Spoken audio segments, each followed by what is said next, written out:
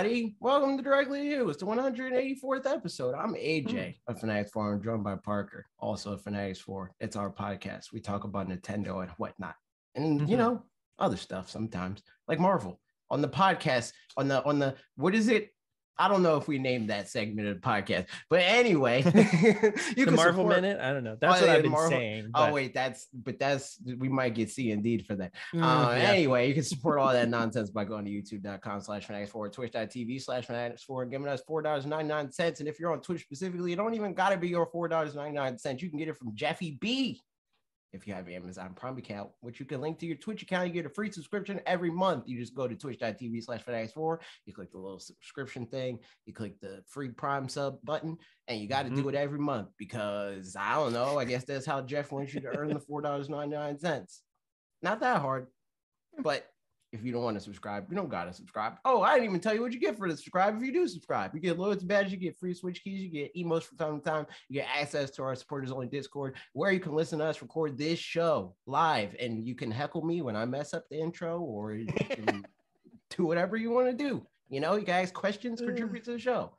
Or you could just hang out in the Discord and say yo, yo, yo, and talk about video games and whatnot. And you can join the Discord for the free by just clicking the link in the description, and you can still talk about all this stuff. And if you're a free member of the Discord, if you contribute to the Discord enough, you know, if you hang out and chat enough, you'll become active enough of a role, and you can listen to the podcast without being a paid subscriber. It's pretty neat. We play video games here. You playing a video game?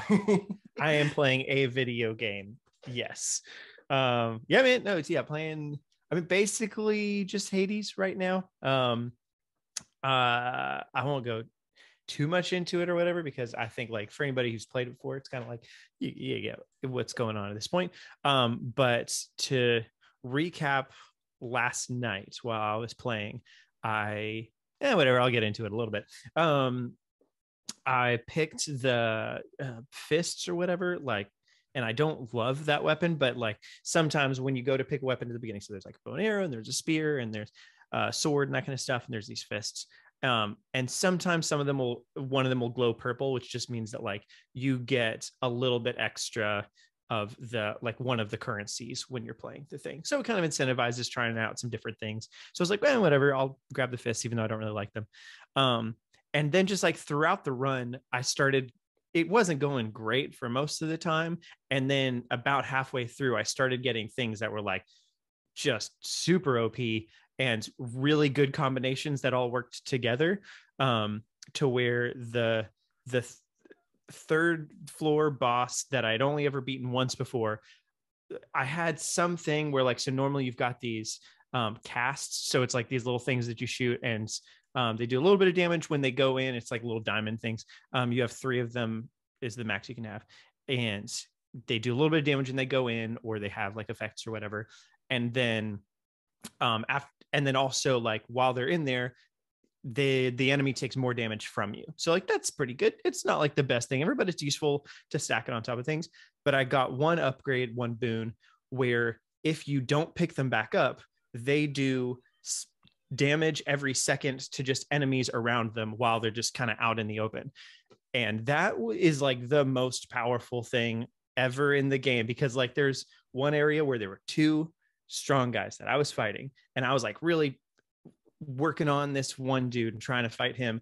And meanwhile, my 3 casts are just sitting on the other side of the room where the other guy is, and he's trying to shoot things from far away, and I'm just like behind a wall, and he's just like taking some damage throughout the thing. I didn't touch him a single time, and he's like a pretty hard enemy, and he just died throughout the thing, which is great. So that like carried me all the way. I barely made it past that point before, carried me all the way through the last floor and to the final boss. And I like I got through the final boss's first phase and like halfway through his second phase on my first try ever, just because like I lucked out so much on all this stuff, which is like great. But at the same time, it's like, yeah, it's going to be that much longer before I get back there, because that's never happening again. Like that exact combination of things. So it's like kind of incentivizing to go back. But at the same time, part of me is like, I don't know that I really want to, because it's going to be harder this time. Yeah, exactly. So yeah, that's the problem with roguelikes. And like I'm not going to lie, there's a part of me too that's like, you know what? I've seen the breadth of the game now. I mean, like, not really, but like, you know, I've seen the final boss and like I've experienced it. Part of me is like, all right, I'm good to call it, even though I haven't beaten him. And I know some people that's like heresy. And for me, I don't know, there's a place in my mind where I'm just fine with that. So we'll see what happens. I'm sure that won't be. Yeah. There you go. I mean, honestly, I did that with Mario World when I was 10. I got to Bowser, fought him one time, and I was like, cool. That's the whole game. and then that's it. So yeah, all that to say, Hades is going well. It's a fun time. Yeah, I haven't started playing it yet, and we'll talk about it a little bit more later. But Banjo-Kazooie's out today, and I've barely played that. I played a little bit on Game Pass sometime last year. I think I pretty much just played some of the things in the first world. So excited to dig into that.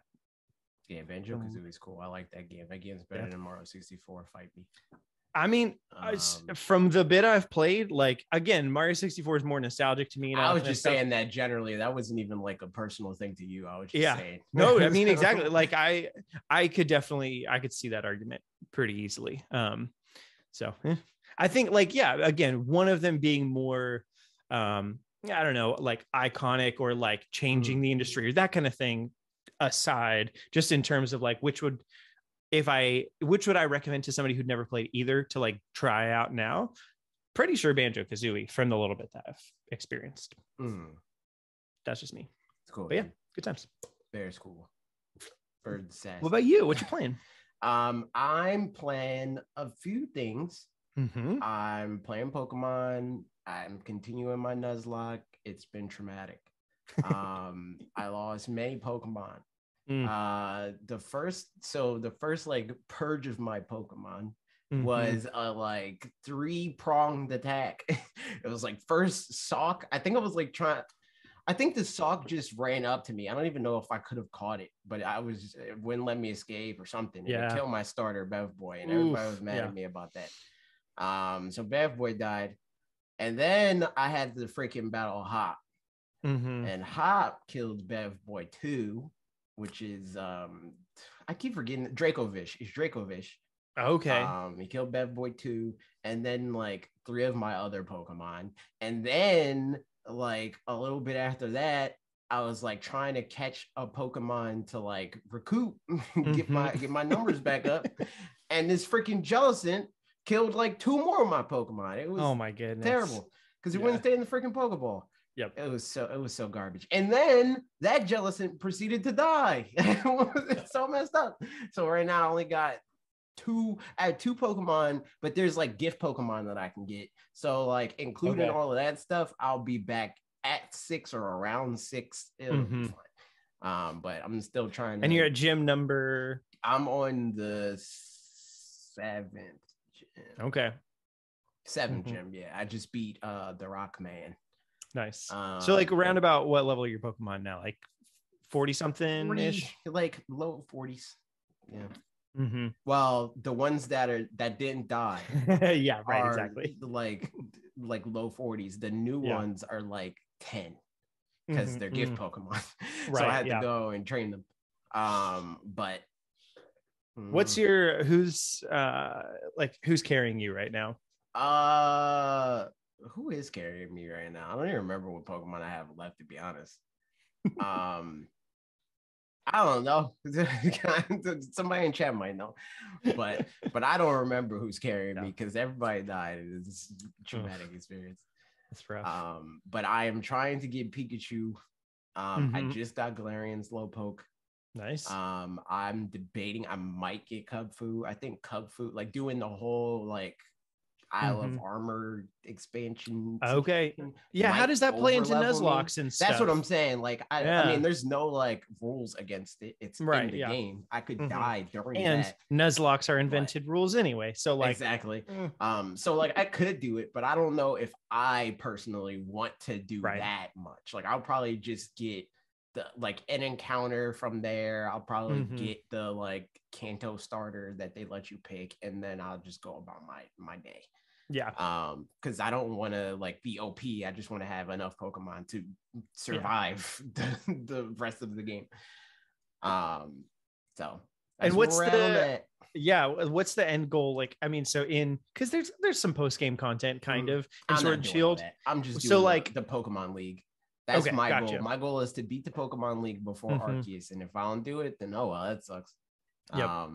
But that's what I want to do. And so I can't remember. I think is Eternatus before the Pokemon League? Yes.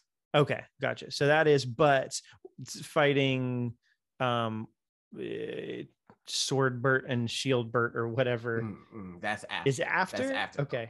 Is that the only like main post game stuff, or there's some other stuff too. It's like it all kind of Pokemon in the gyms go haywire, and you got to go and help the gym leaders. Yeah. Take control, and then I think maybe one other thing. Yeah, and then the DLC. I pretty much like towards the end of the story, the story of that, I was like, all right, I'm ready to be done with this. And so I just like beelined it to the end. So I do not remember the sequence of events. I do remember like, a couple things that happened, but in terms of like the order of operations, not too much, but nice. Yep. Glad it's going well. So yeah, hopefully I can do it. I believe in you. It's just like playing the game like that is another example of why I think people are dumb because that game is not easy unless you make it easy. Yeah. And they make it easy to make it easy. But if you don't want it to be easy, it doesn't have to be. And you don't even have to like limit how you play it. You could just level up more Pokemon. Yeah. I mean, that's honestly a lot of times that's what I do. And that I don't know, like I don't have a preferred way to play Pokemon games anymore. And I wish that I just did because I feel like I kind of try to beat the story stuff, but also catch them all and also level them all up kind of evenly. And that kind of, what I was doing in Shining Pearl. I have to insult Mega Man real quick. You can't say nothing about the game being easy because you use Toxic on Ivysaur. Okay, carry on. There it is.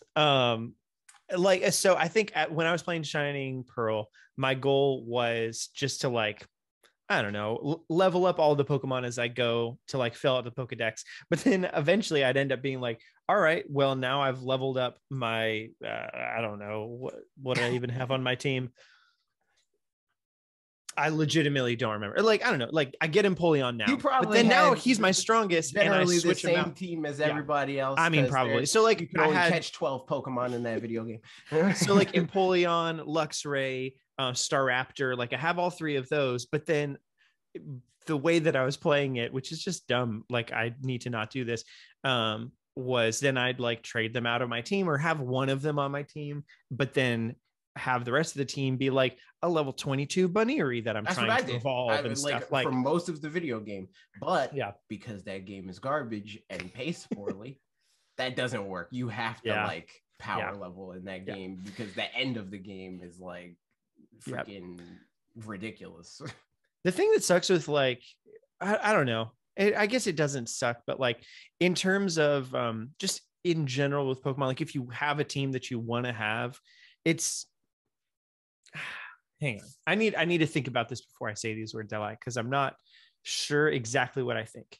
I'm gonna think back to Ash, and on his team, he actually does like, he catches some Pokemon, he has that team, and then he catches something else, replaces it out of his team, and has a better team going forward and that kind of thing. So like that, that is the way that it works, but it does kind of, I don't know, something about that kind of feels like it sucks. That it's like, man, I've had this Nidoran, like in Gen 1 or whatever. Like I've had a Nidoran since route, technically that's route like 32 or 36. I don't know, whatever that is. But like since, right at the beginning. And now I'm just going to like, now it's a Nidoking, but I'm just going to switch it out because something else is stronger. You know what I mean? Like something about that feels like emotionally. You don't have to for sure. And it's like the sort of thing that like you switch it out, but because of the way that the game works, eventually that Pokemon is going to be weaker. So then it's like, okay, well, I'll bring this out and I'll train it up again. And then, you get to use more Pokemon. Yeah. Like if you're playing a Pokemon game and you legitimately only like 6 of the Pokemon, you probably don't like Pokemon. Like there's more Pokemon that you could be like incorporating on your teams and stuff like that I'm sure a lot of people want to. Like they're making these decisions between, do I want this Pokemon or this Pokemon? Well, I already have a fire type, so I can't have this Pokemon. You can't, because you can take that fire Pokemon out, put it on the PC, do whatever gym or trainers or routes or towns, and then swap them again and do it like that. And I am curious how Legends Arceus is going to feel in that regard, because I do think I'm in a weird middle ground of like not competitive Pokemon player at all on that side. And I mean, like I know some things about it, but like definitely that's not where I sit. But I'm also not 10 anymore or 7 anymore. And like I miss the times when I was 7 and just had a Sandslash on my team because I thought Sandslash was cool and you know, that kind of thing. And it was like I was making the game that you should do. That's exactly what you should do. And so, but it's like, but now because I know these other things, like part of my brain is like, but I shouldn't have Sandslash because he doesn't, you know, whatever. Like, see, the thing making up those kinds of things is like I actively discourage that. Like I understand competitive battling, I get it. To like it's a flaw to a flawed degree, to the point that I hate it. I absolutely hate competitive Pokemon battling because it is so simple. Like it's so simple, and that becomes boring and uninteresting. And because of how simple it is, there's really 12 viable Pokemon.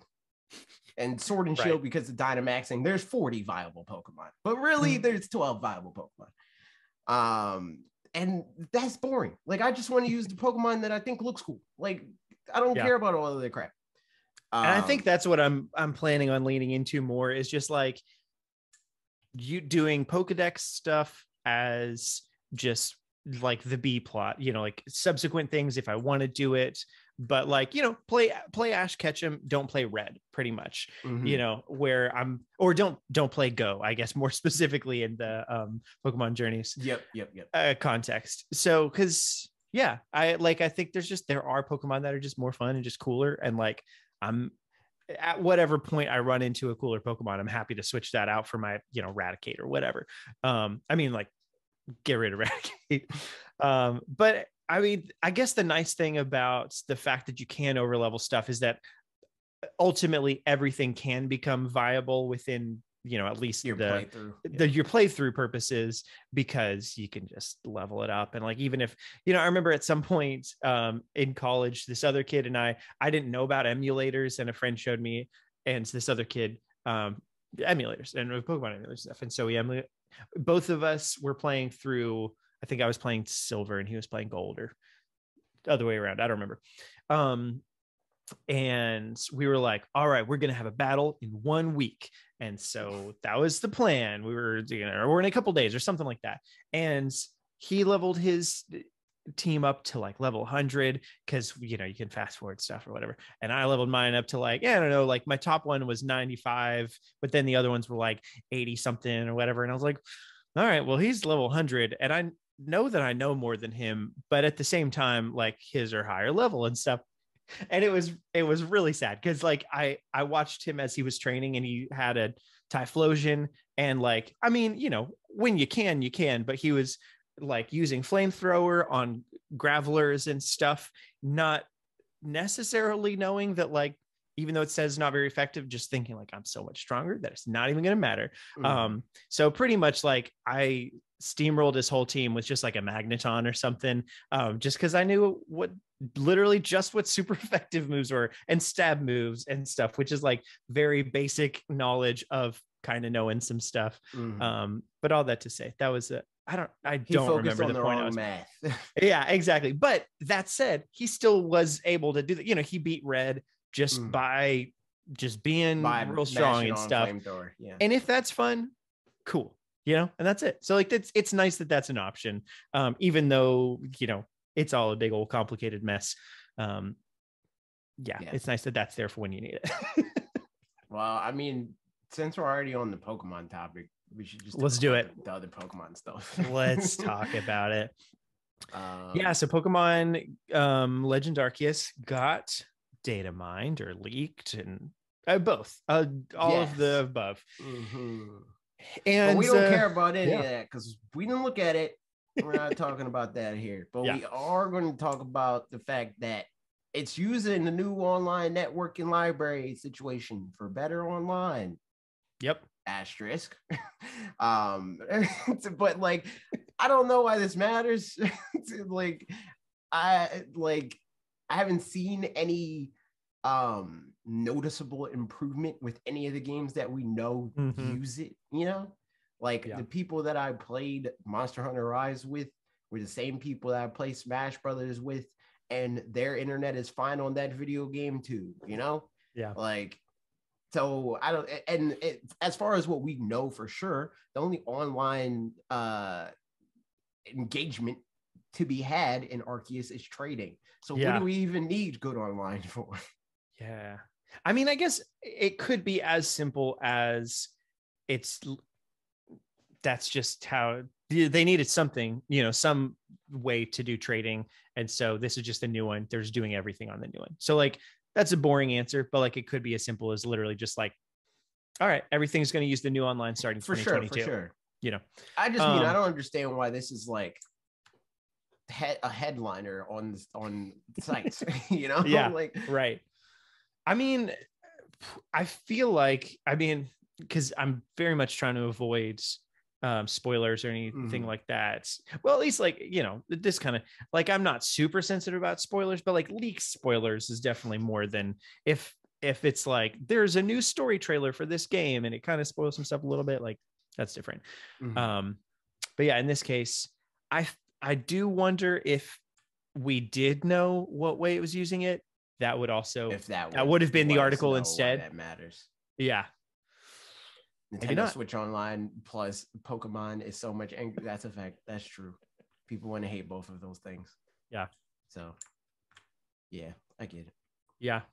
I mean, I would still love to see, if I don't know. Did they say that this one in the end it's gone between being one player and two player at various points on the website? It still say two player? Okay. Yeah, still says up to 2 players. My hope for that is just like Pokemon Stadium kind of thing, you know, just like local battling or whatever. That would be cool. I mean, if it's online, then it won't be. Right. Yeah. But that's what I'm saying. It's like, well, like the Pokemon Stadium equivalent of like they give you rental teams or whatever. Yeah. Battle with those. Yeah, exactly. That's what I assumed was going to be the case, like Pokemon Stadium, Pokemon Coliseum, Gale of Darkness situation. But I don't know. I couldn't know, but I'm not going to look at it. Speaking of that, my Arceus downloaded, so I got that icon to look at for the next week. Oh yeah, okay. I thought you meant like the game is on. I was like, how did I play it? Because I pre-ordered it. And then it just started downloading when I turned my Switch on. Good stuff. On my Switch, but I can't touch it, you know? Yeah. I realized, so I'm not going to be on the podcast next week, but we'll have a guest on, which if you listened to the Nintendo Noise podcast, you know that it's Pete. So, but I'm not going to tell you who it is. Couldn't be Pete. In any case, but I realized my parents are going to be in town while this game comes out, and I won't get to play it very much. Right. And that's actually pretty fine. No, I'll just have to wait 2 days and I get to see my parents, which I only get to do like one time a year. So you know what? It works out. But yeah, man, I'm excited to see how this all pans out, you know.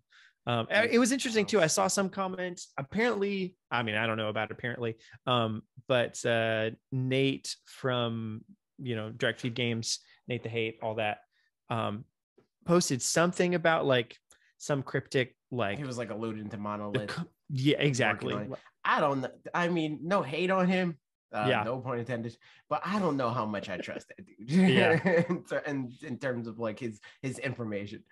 I thought even Monolith stuff aside, I was curious. Like the phrasing was like the conversation's going to shift a little bit about, you know, the look or something. And I was like, can it that much? You know what I mean? Like, I don't know, like maybe, but I still, if the way that I could see it shift for the better is if the game runs well in the open world and people stop focusing on textures and start focusing on like direction, art direction, and design, that kind of stuff. In which case, like I still am of the opinion that it's pretty nice. Yes. But we've talked about that before, and we'll see what what it ends up being. But for me, I mean, as long as as long as those things are the case, again, I'm fine with the just direction in general. So I'm excited about being in this world. For me, I've said it before. I'd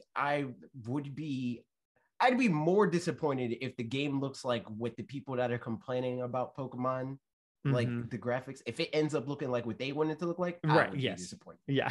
I would much rather they double down on artistic vision over just make it look real. Yeah. Because that's uninteresting and it's jarring for a video game about a electric mouse. Yeah. I mean, I think for me, like if it was literally just this, but there was just more blades of grass or like trees, something, or whatever, like then I feel like that would satisfy whatever that part is while keeping the core of what it is. Because I also very much don't want, I should try to remember what that one game was called that was at E3 that was like, this is what Pokemon should be like or whatever. The Dokev or whatever it's called. You talking maybe about the one the like freaking the city the one game where that's she's like what the heck is going on that's in this the video one. game. Yeah, it's like Dokev, I think it's called. Yeah, so that I don't want that particularly. So yeah, no, I don't care. And I would be like, I mean, higher quality textures and all that stuff, it's nice, but I would be just as indifferent about that art style as I am about the current one. Like, I think that this art style is actively uninteresting, not because it's like doesn't look visually stimulating or anything like that, but just because it's like super like cookie cutter anime video game that's not trying to like double down on being an anime video game. It's like we're anime kind of, but not really, The thing that I'm interested in seeing going forward with open world games and specific, like, I mean, obviously I love Breath of the Wild, I love Zelda, but Zelda's more a culprit of this than maybe any other games of like having very distinct ecosystems and stuff like that, where it's like, this is the lava area. And like this game very much does that and, feels as artificial as ever kind of. I mean, nice still to see a snowy area and that'll be fun, and to see a desert area, cool. But I do wonder what's like the next step forward creatively for that kind of thing. That's, where areas feel different from each other while not just being like artificial, where it's like, we gotta have a water level. We have to. Otherwise, it's not an open world video game. Yeah. I mean, honestly, it feels kind of like they think about areas in these kind of games the same way they think about like Pokemon types, where it's like, we got a fire type, water type, grass type, like fill in all these slots of these things. And even then, I don't even think that because of the way that Pokemon work, they don't have to think of it like that. Like a fire type Pokemon doesn't have to be from a volcano. Right. Yeah. But or does it? Yeah, I mean, fire type Pokemon don't have to be from volcanoes. That's true. But Pokemon did sell a lot in 2021. That's also true. That's a that is a good point. That's a really good point. Now let's talk about that. So according NPD, which again, physical games in America, specific. So kind of specific, but pretty indicative still of our overall.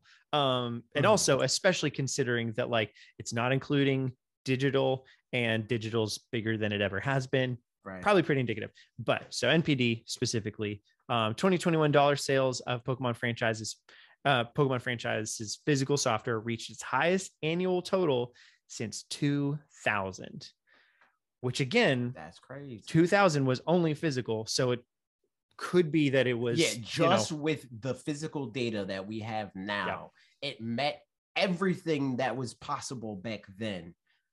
Everything that we know, I mean, like all the extra stuff on top of that, just American dollar sales in terms of digital would Yeah. dwarf that, because like we're still in the like, not like we probably should be as much, if not more, in the like COVID era as we were before, where the like physical games were like lower. But we're still enough in that era, and people still are comfortable enough with buying digital games that the digital numbers are nothing to scoff at anymore. Yeah. Like that's gotta be at least like 40% of their sales. For sure. So I don't know, like those numbers are probably crazy.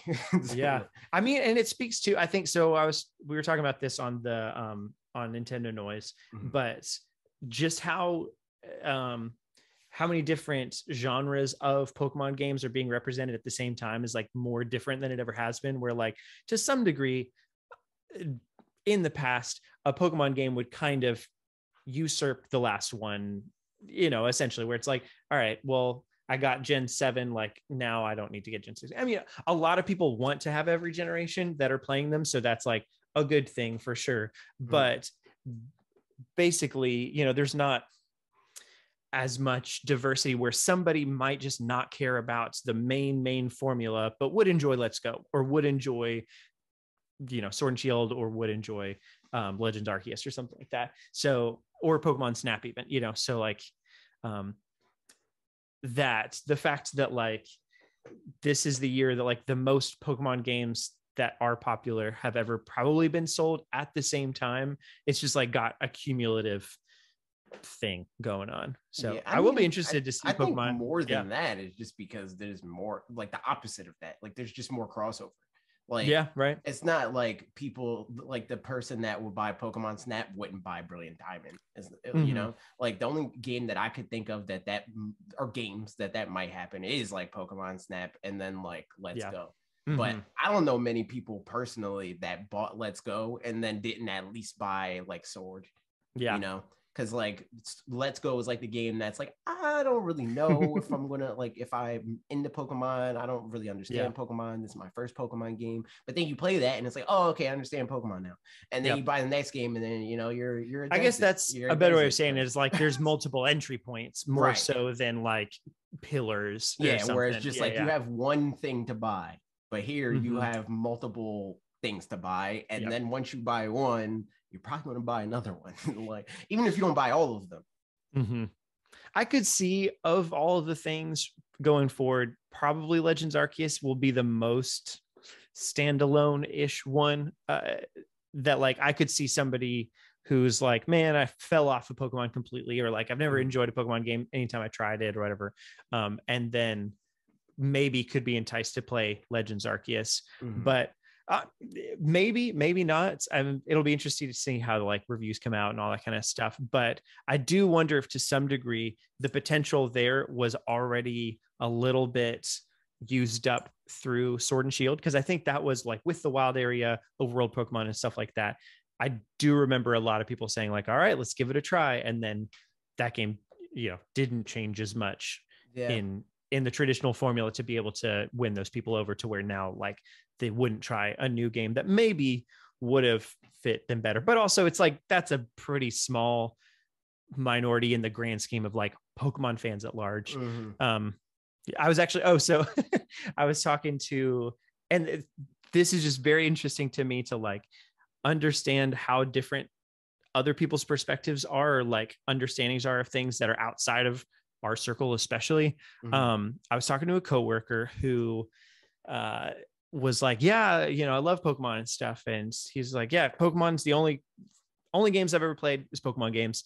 And then he said something to where I realized that he plays them on an emulator on his phone. And that's the only way he pretty much plays them. And so I was telling him about Legends Arceus coming out, and he's like, can you play that on your phone? And I was like, no, I mean, and I used the word pirate to make it just like a little shady, like to, you know, to impress upon him, like, you probably shouldn't be doing that, but, you know, whatever. But I was like, yeah, I mean, you know, so you can pirate some of the older games for sure, but I don't think anybody's made an emulator for Switch for phones. I don't think, you know, basically, even if his phone was stronger than a Switch, to emulate something, you have to be way stronger than the thing that you're trying to emulate. So like, even then, that's not a thing. So then I was like, yeah, so you'd have to buy a Nintendo Switch. And he was like, what's that? And I happen to have mine. I was like, it's this thing. And I told him about it. And again, this is where like, just realizing how disconnected we are from other people, and like the whole concept. I sent him the like first look trailer that we saw back in October 2016, just because I still feel like that's kind of the best full representation of like everything the Switch is, maybe, is that trailer. But I sent that, and I was like, yeah, it's like $300. He's like, okay, wow. So, and then are the games free? Or I was like, this is so interesting. Like, see, but that's like I get that. I get it. Yeah. And that's why it's just, I don't think about that at all. A lot of friends that are like in that space that like they'll play games, but they're not trying to spend that much money on games. Yeah, that's why I'm always. I mean, this is like kind of a peek at the future topic, but like now, whenever somebody that is not a gamer or whatever asks me what console should they buy, it's an Xbox. Free. Yeah, right. Free, it is an Xbox, because that is the one console that it gets the closest to that. Okay, I spent $400 on this thing. I don't want to spend more on it, so it's like, all right, here's this $400 box. And then you get Netflix for it, right? Like, that's easy to explain to people, where it's like, yeah, you spend $2,000 on your 4K TV, now you spend $15, $17, $20 a month on the subscription services for it. And that's easy to get through to people, because it's one-to-one with what they already do. Whereas, and then, like no, it's true, because I had to explain to him, like, I was like, there are, and I sent him a Bob video of like the best free games in 2021. I was like, there are free games. There's some pretty good ones. And I also was like, yeah, I definitely get it. Cause like, I wouldn't spend barely, I don't think, any money on a mobile game, just because like, I don't know, but these games are typically like built very different from those, and like much more intentionally or whatever. So there's something to be said for like, though, like experiences being better and blah blah blah blah, that kind of thing. But also like definitely get it, but like had to, the whole thing of like, well, there are some games that are $60, and some I just bought 10 games for $40 total a couple weeks ago. So like, I don't know what to tell you. But no, totally, Game Pass is like the most efficient way to narrow that down. And yeah, makes sense. And especially whenever Game Pass, I think like the new, some newer smart TVs coming out even this year, I'm pretty sure are going to come with Game Pass on them, and with GeForce Now or something like that. And if so, like that honestly will like be such, like open such a world to a ton of people. I feel like that just like not having to do the console thing in a different way that like Stadia kind of just Stadia tried to have his cake and eat it too, right? Like, we want to make you think that we're a subscription service, but also we still want the $60 per year. Yeah. Also, Mark said the man is going to be open to a whole new world of rooftop parties. Facts. That is the one thing I have still yet to have a rooftop party. See, that's the thing. I didn't even put two and two together. That I could have had the rooftop party when I was in Brooklyn with Bob, but nobody played the Switch. Oh, man. On the rooftop. We're eating pizza. I'm coming to New York. Let's do it. Yo, we gotta do it. We gotta have the rooftop party. Bob, get ready. That's crazy. I didn't even realize that nobody played their Switch on the rooftop. We were too worried about trying to get the stupid light to turn on. And then the light turned on when we were walking away. I just get a ladder, just go hang out on my roof. I mean, I'm just in a regular old suburban house and stuff, but like, just sit on the roof, pull out the Switch for fun. It's not. It's very much not. But yeah, so we'll see. I mean, that was just interesting, but especially the Pokemon stuff. Like that's, I'm curious to see what the sales are of Pokemon Brilliant Diamond and Shining Pearl. I mean, again, physical only was the third best-selling title of December, and ranking first on Nintendo platforms for both December as well as 2021. Oh, I missed that part last time I read this. Which makes sense. That's when most games are sold. I mean, it's Pokemon. Yeah, I mean, that's true. Wow, yeah. That'll be so interesting to see numbers next year. I mean, yeah, I guess last year was a decent amount of like kind of more niche things, and we get I mean pretty soon. Yeah, it's I think like this. Let's find out. It's like this 7th of February or something like that typically, or might even hear a little bit depending on how much it's if it sells a lot, we might hear a little bit about Arceus. That's true, but that's only interesting. It sells a lot. Yeah, right. Yeah, which is like not like it's not unprecedented. There's like Pokemon games, Sword and Shield sold in that ballpark of like it sold 4 million copies in the first 48 hours or whatever. Yep. February 3rd, by the way. So it'll be the podcast. Yeah, 2 weeks away, pretty much. But yeah, you're right. Sometimes they'll say that kind of stuff. They definitely seem like they're saying that stuff less and less as fewer like milestones are being. Yeah, it's less. Impressive. Like exactly. They're not outdoing. I think still, it's probably. I think it's still Smash that sold the most in 48 hours. It was like 4 point something million. Well, Animal Crossing probably. Oh yeah. Animal Crossing. Yeah. But they didn't say 48 hours. It said like the first 11 days. That's true. Yeah, they did. Which I mean, probably we can assume it ended up being more in 48 hours, but yeah, maybe not. We'll see. No. Well, now we'll see. We could have known if they told us different. Retroactively see. Yeah, exactly. So there it is. Yeah. All right. So, but speaking of the big thing, speaking of Xbox,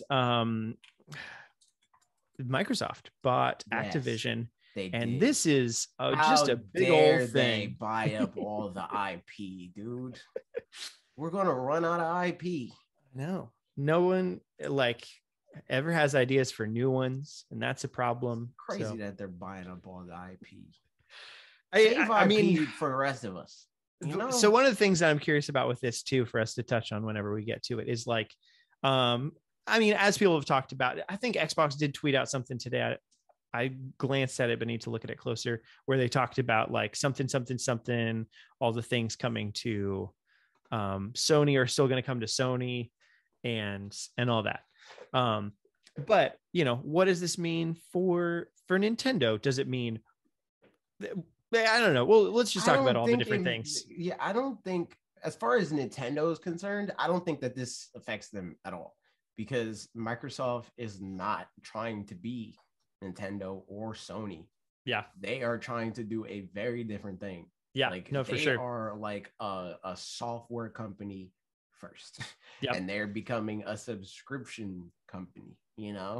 They don't care about selling their box. They do not. So if they think that their software or their subscription will flourish on other platforms, it will be on those other platforms. And so that's honestly what I was kind of getting at is that like, I honestly think we weren't not getting Activision games. Again, here's a preface. I don't think that we'll get more Activision games. I wonder if we do, is all I'm saying. Except I think that we might. See, the thing is, like, when I say I don't think we'll get more, I don't think we'll get more of the ones that we already don't get. Yeah. Right. Like, I don't know if Microsoft is going to be the one to be like, you know what, let's put Call of Duty on Switch. Right. Yeah. But I can see Microsoft being like, we don't use enough Spyro. Yes. Like that sort of situation. But again, kind of maybe not, because what they don't use enough? Banjo. So like, I don't know, maybe this is like part of what they needed for like to change that, because like buying these studios doesn't even just mean IP, it means more manpower, so they can be like, yo, Toys for Bob, make the next Banjo game, like that sort of situation. I'd also, I mean, it could be, and based on Bethesda's stuff, seems like it might be that like Activision, outside of like, obviously it'll have better company structure stuff and better workplace, all those kinds of things, which is like best case scenario in that case, that like people get to stay at their jobs, but their jobs become a lot, like no sexual harassment and stuff. That's pretty good. I don't know about no. I mean, but less is the at more, minimum better policed. Hopefully, there you go. That's the hope. So, but all that to say, like, it could be that outside of good old Bobby Boy leaving next year in freaking 2023, exactly, that kind of Activision ends up maybe just being their own thing, you know, like staying the same and all that. So yeah, maybe it doesn't have as much impact as what I'm thinking that it could, but it definitely seems like as you know, as Microsoft is thinking about Xbox, and again, like you said, with subscription services and stuff, where like there's Microsoft Office is on Mac, like you can just get it on Mac because it's like, you know, they know this is the best suite of Office products. Might as well sell on a competitor because like we still get that money. So so at some point it seems like when they realize that, like you said, they're not trying to sell their box first and foremost, that they're like, you know, when you have a lot of money, you can pay for other people to make you money. And that's not a bad idea. And so now they're just doing a bunch of that. So like costs a lot of money to buy all these studios, but then ultimately they're going to be the ones recouping from that. So like money. Yeah. Like, what? There's maybe right now 10 being generous, maybe 10, 15 million Xbox Series consoles out in the wild. Why do that when you can access 150 million consoles with PlayStation 5s and Switches included in that? Like, and I mean, it is nice because like now for them, they like with Starfield, you know, they get to kind of pick and choose what are the prestige pieces that are going to define Xbox as a brand, and what are the ones that are just going to make the money because like they're just going to make the money by putting them places and stuff like that. You know, they can make a lot of really strategic moves without having to consult other parties, and just kind of just do it themselves. And that also is a big reason for why hopefully the culture and like the business practices of Activision are able to change now, because when you're a third party publisher, you don't have the like, well, if this game's really good, people will buy our console, you know. But now they do, so they don't have to do the whole like, man, we need to have Call of Duty on our investor sheet this year, we got to do it, we can't not have a Call of Duty. But they can do that now if they're like, but like if we don't this year, we can have a better Call of Duty that people like more and that will sell more because of it. Or I mean, honestly, with all this stuff, like I feel like it's generally just like maybe it's not like a purely good thing because it's not, but it's definitely a more than neutral good thing. I disagree. I don't know what's bad about this. I think the only thing that I could say is that like people would say, at least, is like Bobby Kotick gets a big old payout, but he was going to get one anyway, or he was going to stay. And that's either honestly he was going to stay and he was going to continue to get $100 million bonuses every year, or this happens and that's like expedited. Like, he got 2 years worth of bonuses. That sucks, but at least he's going, you know? Yeah, exactly. And I think that the one thing that was brought up, no one will, the one thing that was brought up to me about acquisitions, that somebody said in Twitch chat, I think it was Trev, that was talking about the jobs that may be lost. And in this case, that was happening anyway, because Activision's record sales, man. We made billions more dollars this year. Now, who wants to get laid off?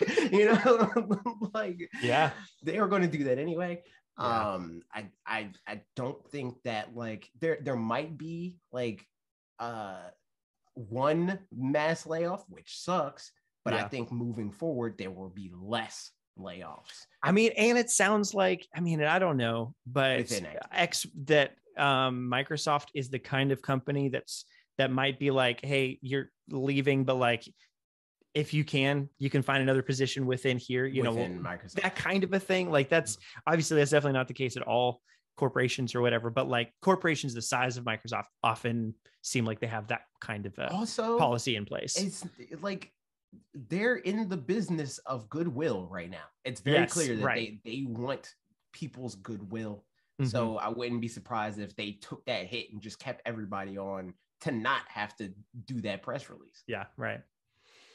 I mean, because we haven't seen anything like that for Bethesda. Hey, yeah, exactly. Mark just said the same thing. Doesn't mean this didn't happen, but you didn't hear much of the Bethesda ZeniMax people getting laid off. Exactly what I was about to say. Like, we just haven't heard about one, and like it could be that they were better at streamlining their teams anyway or something like that. But I don't know. It's, and well, arguably Activision has been laying off more people, so they're probably a little more slim than Bethesda was anyway, or something. Yeah, so it'll be interesting how this all shakes out. But I am curious. I'm kind of going back on my word too of basically like Call of Duty wasn't coming to Switch, but a lot of it, like Overwatch, Diablo, Spyro, Crash, Tony Hawk, like a decent amount of stuff was coming to Switch. And I don't expect those things, like the things that performed well, I expect them to still continue to come over for those reasons, because I don't know that any of those are specifically prestige piece, would be the prestige piece kind of thing. Like, I think that it's going to be similar to like Bethesda's line of logic right now that we know of, where it's like the new stuff, the Starfields that has never had a history anywhere, is going to be an Xbox thing. Yeah. But I don't think that they're going to just make Elder Scrolls an Xbox thing. I don't think they're going to make the next Doom just an Xbox thing. Yeah. And in this case, there's no way. I mean, they've already said as much as far as Call of Duty is concerned, that it's not going to just be an Xbox thing. Yep. And they what was that? I saw I wanted to find that tweet to read it, but I can't see where it is. So never mind. Carry on. But yeah, no, I think that this is good.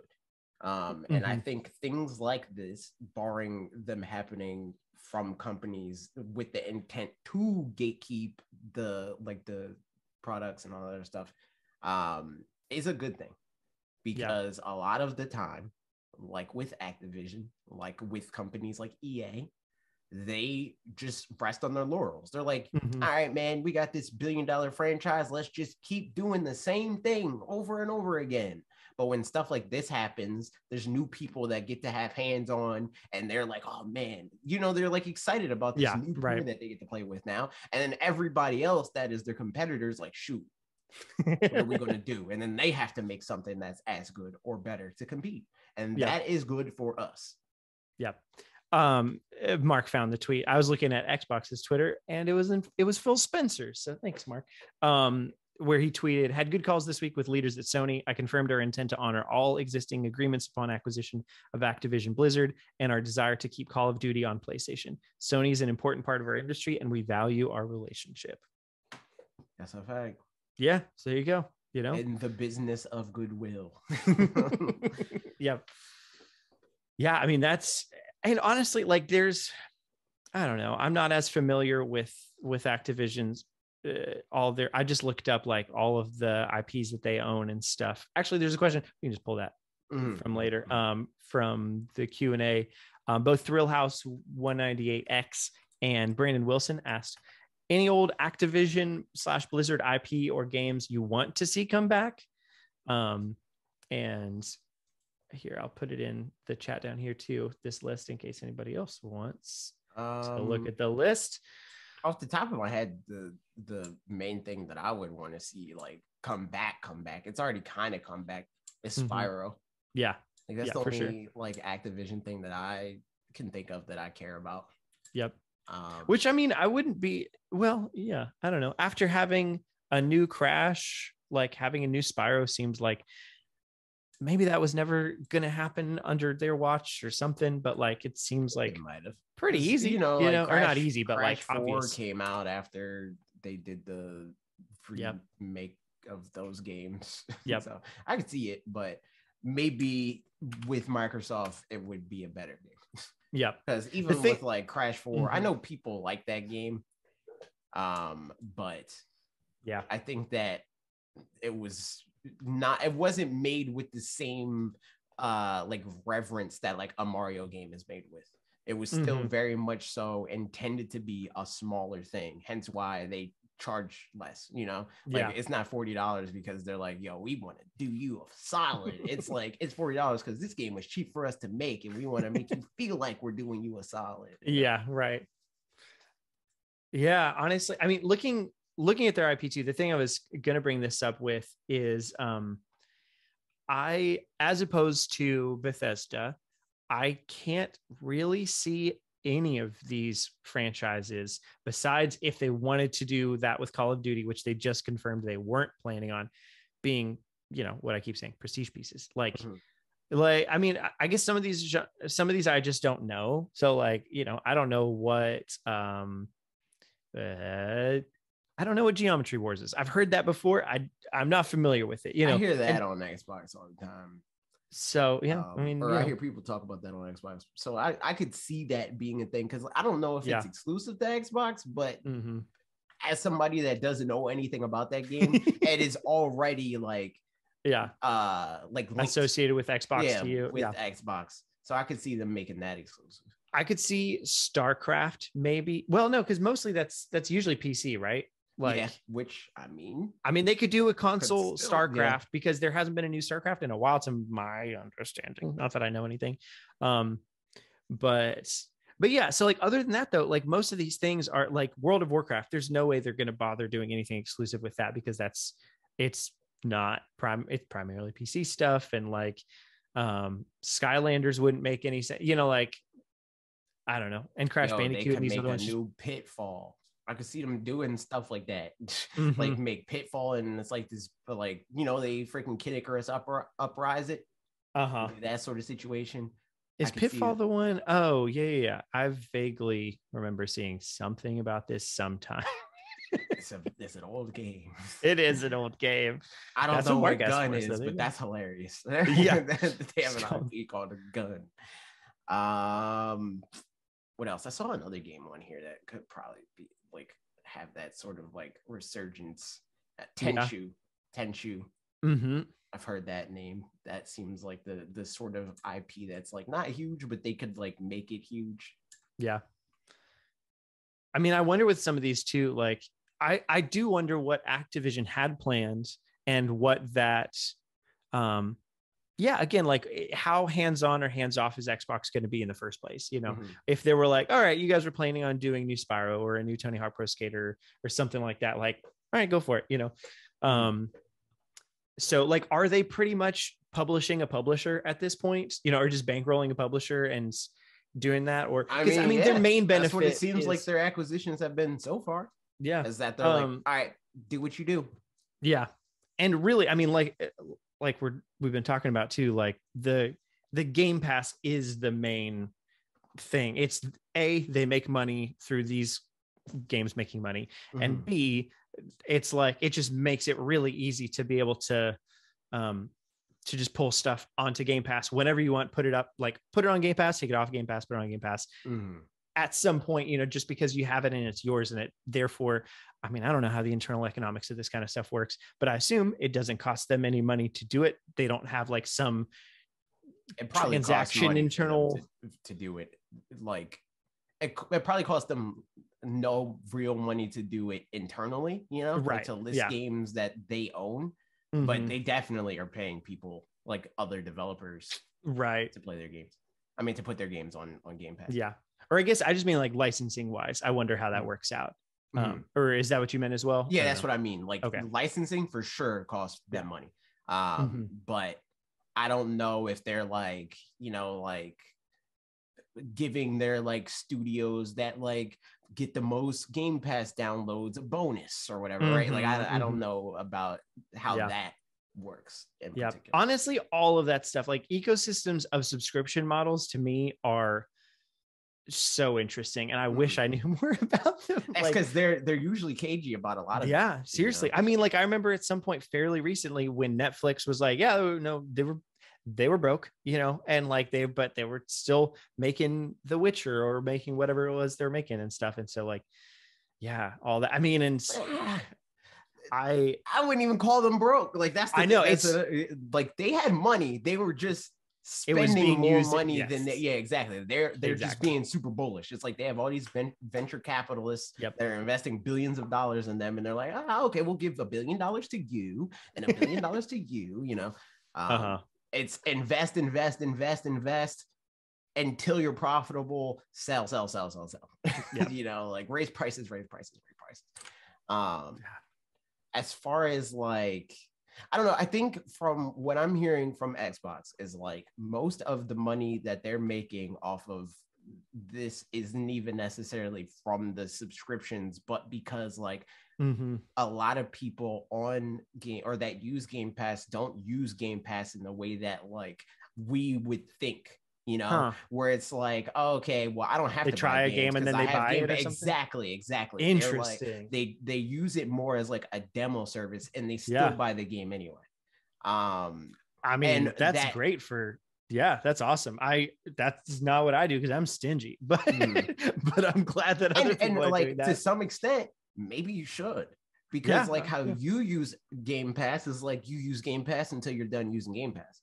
But I'm sure that like eventually, the more you use Game Pass, there will be games that you like and you want to have when you don't want to have Game Pass anymore. So you spend the like $40 instead of the $60 that you can get a lot of games for by being a Game Pass subscriber. I'm definitely to buy the game. I'm in a stage of life right now where I don't care much about ownership. I care more about the experience of things. Yeah, but I don't necessarily mean in that way. I just mean like I don't want to pay for my Game Pass subscription, but I still want to be able to play this game. Yeah, exactly. And that's the thing is like, a lot of the games that I played on there, I think I even specifically would choose ones that had start and ends that I could just like go ahead and finish it and not have to feel that way. But because I could definitely see if I started playing, I don't know, some kind of multiplayer continuous game or whatever, that then I'd be like, man, I don't want to pay $15 a month just to be able to play, you know, I don't know, whatever that thing is. But yeah, so that is interesting. But like even thinking about like there's games that I played like Paper Mario and the Origami King, you know, I played that on your profile and I have no intentions of buying it for myself. Like, you know, because it's just done, you know, and it's like, it's also, I think I have comfort in knowing that I could always buy it later if I ever wanted to. And it's like, it's only technically going to get cheaper for several years, you know, if anything, it'll get cheaper, not more expensive. But yeah, no, still, that's great that there's people doing that and that works for them to be able to use it that way, because that's a perfect use for it as well, you know. If you don't mind paying the $15 and you don't mind buying the games, like that's awesome. So Game Pass, super cool. The Xbox making all the right moves. Nintendo, no difference in what they're going what's the one biggest hope that you have to come out of this thing for, you know, I want Spiral to matter again. Maybe I doubt it, but maybe get a Crash Bandicoot game that doesn't suck. Maybe that's the secondary hope here. Yeah. I mean, I think for me, one of the biggest things would be like you mentioned earlier, get Toys for Bob to make a new Banjo-Kazooie or something like that. That would be but in the meantime, even if that's not going to happen, Banjo-Kazooie's on your Switch now. That's the news bit. We kind of already talked about it a little bit. We haven't played it yet, but it's there. Seems like people are pretty happy with it. I've played it on the N64 and on my Xbox. Yep. Oh, I pulled up the Nintendo Life review. They gave it a 10 out of 10, which, you know, probably means the ports. I was mostly curious, like, how does the port hold up? Because obviously if they love the game, they love the game, you know. I don't know. I'm skeptical on people because I don't have an N64 right next to me to like compare and contrast. But I know that from playing the N64 recently that those games on N64 run like garbage. So like I'm not sold that the emulation is bad. Yeah, right. I think that people just don't understand that N64 is bad.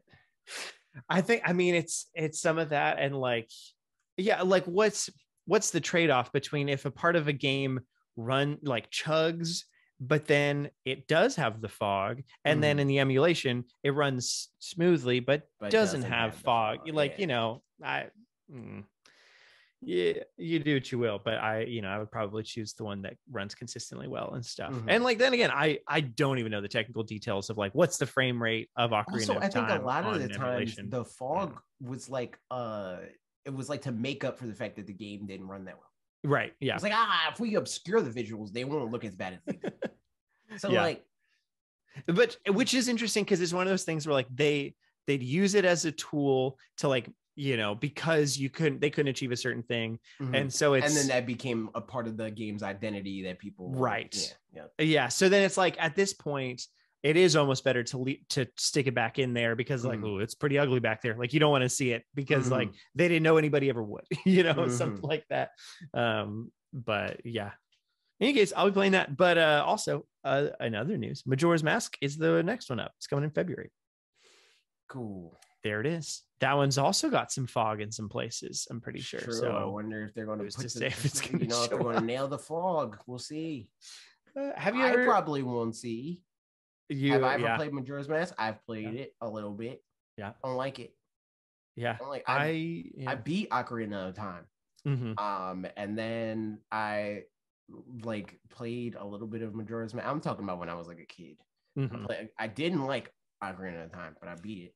And then I played a little bit of Majora's Mask, and I was like, this is just that other game that I don't like. And I didn't beat that. And I get that it has like story differences, and it's like the dark, it's Dark Zelda, and everybody for whatever reason wants the elf man to the little elf boy to have a dark and gritty story. Sad. But... I haven't ever beaten it. I started it. I never owned it as a kid. I started it twice in my adult life. In one on my coworker's N64 that he brought into the office, and then the office got reshuffled around, and they said you can't bring that in anymore. So stopped playing on that. And then I started playing it on the virtual console on my Wii, but it was on my Wii, and I didn't feel like playing it anymore on there, so I stopped. I think that was like around when the Switch had come out maybe, and so I was like, I'm just gonna play games on my Switch. So yeah, all that to say, like maybe this will finally be the time that I start it and finish it, but maybe not. I've got other games to play as well, so it'll be there. I mean, for me. Arceus exists. Arceus will have existed at that point. It's true. Yeah. So there it is. All right, and then the last bit of news that we have is one a little bit more about than I do, because I didn't hear about this as it happened, but basically Jeff Grubb from VentureBeat is saying that E3 2022 is a mess and probably also canceled. Not surprising, and cool, Yeah. So like this to me seemed obvious because like they weren't even like being like super forthcoming with whether or not it was going to happen. All they said in plain language that it wouldn't happen like physically, that like in-person E3 was canceled. They didn't then say we're doing a digital event, but then once people were like, wait, are they doing a digital event? They're like, yeah, I guess we're doing a digital event. But again, even with that like clarification, quote unquote, for the audio listeners, they were quiet about it. I was like, yeah, I guess. They didn't scream from the rooftop. We're doing a digital E3, everybody. Mark your calendars. It's on this date. So I'm not super surprised that it's a garbage fire and that they don't have their eggs in a row and all that nonsense. Yep. But to me, as long as Nintendo does a direct around summerish time, and ideally also does some treehouse stuff around then, because treehouse stuff is always fun. I'm set. Like that's what I mean. Like the other ones are always pretty hit or miss. Sony's not technically doing E3 stuff anymore anyway, and like Xbox probably will continue to do something because that's makes sense. I'm sure a lot of companies have generally either they've planned for it and they have a lot to show. Xbox is going to have 10 to show because they also have Activision now included in them, and Bethesda and stuff. So like they definitely will have been planning for it for that time slot, and Sony's probably been planning for it. Nintendo's definitely been planning for it. So it's just a good opportunity for like anyone who has stuff to show is going to show it, and anybody who doesn't is like, thank goodness. They're just gonna leave and not like maybe do something later in the year or something like that. But all in all, I feel like it'll end up being for the best for a lot of reasons. Don't need it. Don't need it. But I hope a Nintendo Direct, that'd be great. That'd be cool. That'd be sick. I don't really need it to have it happen specifically in summer, but like if it happens in summer, cool. Mm-hmm. Yeah. Cool. I mean, the only reason I think it, would happen, it just like, it makes sense. I'm just saying, right, like, exactly. if It's like probably we're not ready. Yeah, Let's I mean, push and it I back. guess it also depends on, if whatever earlier of part of the year direct we may or may not get, that probably will get, if that shows stuff. January direct? That's the one. Which I think is now slowly morphing into the February direct. I'm guessing is going to be the case. People were wrong about it too many times. So exactly. Now they have to try to be right about something else. Yep. Which, for the record, is why I think the conversation of whether or not Breath of the Wild 2 will be delayed into 2023 is so silly, because I don't want it to. But also, I feel like everybody's trying to just be right about it and either be the controversial pick or be the controversial pick. Like either way is like reverse psychology of like, everybody thinks it's going to be delayed, but I think it's going to stick. Or like, everybody thinks it's coming out this year, but I think it's going to be delayed. And I'm like, who cares what you think? It'll come out when it comes out. And I really hope it's this year, but you know what? It'll be fine. I guess. So yeah, that's my opinion on that. I don't remember what else. Oh yeah, basically, if the early year direct announces games in up through like holiday season or whatever, then like, probably E3 direct or summer direct wouldn't be as necessary or something like that. Usually it's just like, if they do the like, let's announce stuff for 5 months out, then they probably will want to have something else in 4 months to be able to kind of stagger things enough. So we'll see how it pans out. But more Nintendo presentations are always fun, in my opinion. So that is all. Yeah. Yep. And that's it for the news. No, I forgot. Bringing it back to the Microsoft buying Activision thing. I did a call out for Q&A in the place. Yep. In Discord. And we didn't really get any questions, but Falcon did say this long comment that I'm going to read, because here it is. This Microsoft acquisition thing kind of reminds me of the golden age of Nintendo in the late 80s, early 90s, where they had all the major third-party devs making games exclusively for the NES and SNES. Capcom, Squaresoft, Konami, among many others. They were operating, for all intents and purposes, as a monopoly. While Nintendo didn't own those companies, they pretty much used their popularity as a means to strong-arm the third-party devs into Nintendo exclusivity deals. They basically said, if you're going to make games for us, we don't really want you to make games for other companies. Capiche? I love that. I didn't see that it said capiche. I just saw that there was this hand emoji.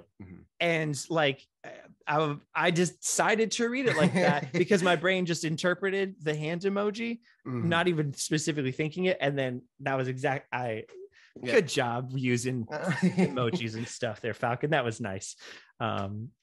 Okay, but yes, in that case, it really limited Sega to making their own franchises. So where Nintendo had Final Fantasy, Sega had made Phantasy Star. Where Nintendo had Final Fight, Sega made Streets of Rage. Although it's a pretty cutthroat business technique, it forced Sega to get creative in order to remain competitive. I'm not quite sure if we'll see that this generation, but I can't help but wonder how PlayStation will respond. I think Nintendo will continue to do their own things they always have, and no one really buys Nintendo consoles for third-party games anyhow, at least no one I know. I do also wonder if this will start a chain reaction of companies buying each other up in a panic as an attempt to remain viable. It's interesting to speculate on what this means for gaming as a whole. I agree. This is as much, I mean, I've said this. This is when I tweeted my initial thing of like, I don't get why people like do all the fear mongering of like, we can't let these companies buy each other because then there's no competition and all the IP will be bought up. What will we do without IP? And it's like, but that's not how IP works. Because once all the IP is gone, the thing is like, if what people are saying happens is possible and would actually happen, that IP would bottom out. Because too many people would not want to buy into the IP anymore. So they wouldn't, all that value will be gone. And then it's a blue ocean for whoever wants to make a new thing, you know? Yeah. So like the worst case scenario doesn't make sense. And the realistic scenario is a good thing for us, where it's like, oh, well, you have Call of Duty, and that's scary to me because Call of Duty is a successful thing. So let me try to make a successful thing that's similar to Call of Duty, but my own thing, you know, which is good. I mean, and that's kind of in a roundabout way how you get Splatoon, you know, like kind of, but not really, but also kind of. Yeah, because Nintendo's like, man, we don't have shooters. Yeah. How do we get a shooter? All right, well, let's make a shooter, but like make our Nintendo version of it. You know, and I think Nintendo is the case study for what that means, like how that happens. Like Nintendo literally is that ecosystem. That's the Switch. It's like, all right, well, you're not going to put freaking Final Fantasy on our console. We'll make our own, you know? It's like, okay, well, you're not going to put Skyrim on Wii U. Got you. We'll make Breath of the Wild. You know what I mean? Yeah, like, exactly. Totally. No, I was going to say, I mean, exactly the Breath of the Wild analogy for sure. And honestly, I wish that Nintendo would do it.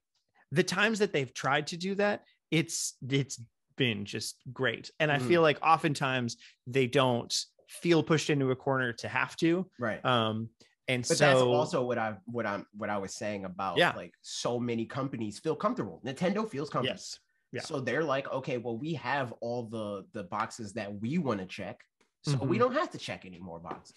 Yeah. But once there's companies that are like, hey, we got a new box. If you don't check this, you're going to be left in the dust. Yep. And then the other company's like, oh, shoot, we got to check that box now. Honestly, like, again, exactly that. Tetris 99, like Battle Royale. Like it's a very different kind of Battle Royale. But as far as like, let's get a lot of people, you know, like that, the framework, it's there. But that's exactly what I mean. Yeah.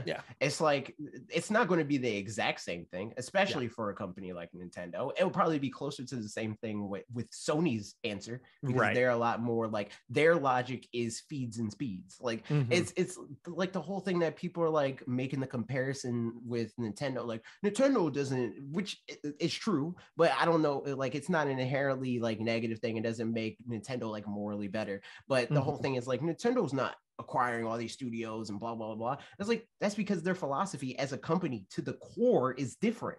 Like everybody else's logic has always been feeds and speeds. It's numbers. It's we gotta have the bigger number than the other guy. How you get numbers is you throw money at it. It's like, okay, let's spend a whole bunch of money on making these supercomputers to play our video games. You know how you make the video games for the supercomputer? You throw a whole bunch of money at buying corporations that make the video games. That has been their whole logic. Sony does it. Microsoft does it. You know, Sony may go about it slightly different. They're probably closer to Nintendo in the sense that like when they spend money, they at least try to make it seem organic. They at least want to make it seem like, yo, we've been longtime friends with Naughty Dog. We didn't pay Naughty Dog to make an exclusive game and then pay them again to make another exclusive game and then continue to pay them until we just decided to buy them out. We didn't do that. We were just friends, dude. They make games for PlayStation because they wanted to make games for PlayStation. We're great buddies. Like, no, like they acquired Naughty Dog. It was just it was death by a thousand cuts. It was, we're going to slowly chip away at you until it makes sense to be like, okay, we'll throw the Pokeball down. Yeah. So it's like, but Nintendo, though they have also made acquisitions, they kind of do the like organic, like, okay, well, we've been working with this company. Retro is like, or Monolith technically is the last company that they like acquired because they Next Level, I think, since then. Oh yeah. Next level. That was like before that Monolith was the last one, and even that was like death by a thousand cuts of them being like working with them by Monolith's own, you know, like they wanted to do that. They came to Nintendo. Nintendo didn't go to Monolith and say, yo, we want to buy you up. Monolith was like, dude, I'm feeling bad about this Bandai Namco stuff, man. I'm feeling like I'm in a cage. And then Nintendo's like, dude. Yeah. I mean, same thing for, like honestly, even Next Level from the sounds of it was they were looking to sell at some point. Nintendo was like, I mean, better with us than anybody else. So like, they're like, all right, fine, whatever. And like, you know, kind of even like Bayonetta as an IP and those kinds of things where, especially looking at all of the studios that Nintendo has that we almost think of as first party studios, but aren't, like HAL Laboratories or whatever, like all these studios that technically like they're not, really does kind of like I don't know, show how they're fine to just like be partners for a while. So different. It's so much like if Nintendo never had to buy a studio, like Game Freak. Nintendo doesn't own Game Freak. You know what I mean? Like if they never have to purchase a studio, they never will. Yeah. But if it comes to the point where Game Freak's like, I don't know, man, I think I might want to like sell off to Microsoft, you know that Nintendo's going to step in and try to buy them. Right. you know, for sure. I mean, I do wonder, like, I feel like, especially because they work with a lot of Japanese companies where, you know, like Honor and that kind of thing, I guess, and like culturally, I'm sure there's just like an understanding of like, you know, you're gonna make games for us and whatever. But I do wonder, like, if Game Freak today decided to, I mean, they've made some games for other places, not a ton, but like, you know, if they decided to make a really big IP, not Pokemon, if they made something that was bigger than Pokemon on a different platform, I could see Nintendo being. I mean, Justin said, Game Freak has made other games for others. They made that one. I don't even remember what they are. There's the one with the elephant, the one with like the Tembo the Badass Elephant. They made the game, that one with the Pete was just talking swords about or something. What is the game called? Freaking Town or whatever the heck. Oh, Little Town Hero. Yeah, I think that one was only on. I think it's on Steam. Nintendo. I think it's on Steam now. I think. Oh. But yeah, they make sure is. Yep. Look at that. But yeah, in any case, all that to say, like, I do wonder, like, if Game Freak made a game that was bigger than Pokemon or as big as Pokemon or close to or at least like as big as Pokemon, ambitious or whatever. Yeah, like, exactly. Nintendo would raise their eyebrow, and I guarantee they would try to throw their hat in the ring about purchasing them. Yeah. But I think it is kind of like understood that, you know, pretty much they'll throw their A teams at Nintendo stuff and have their B teams, if they want to, do some other things here or there. And that's, you know, that's kind of generally fine. But it is funny. Yeah.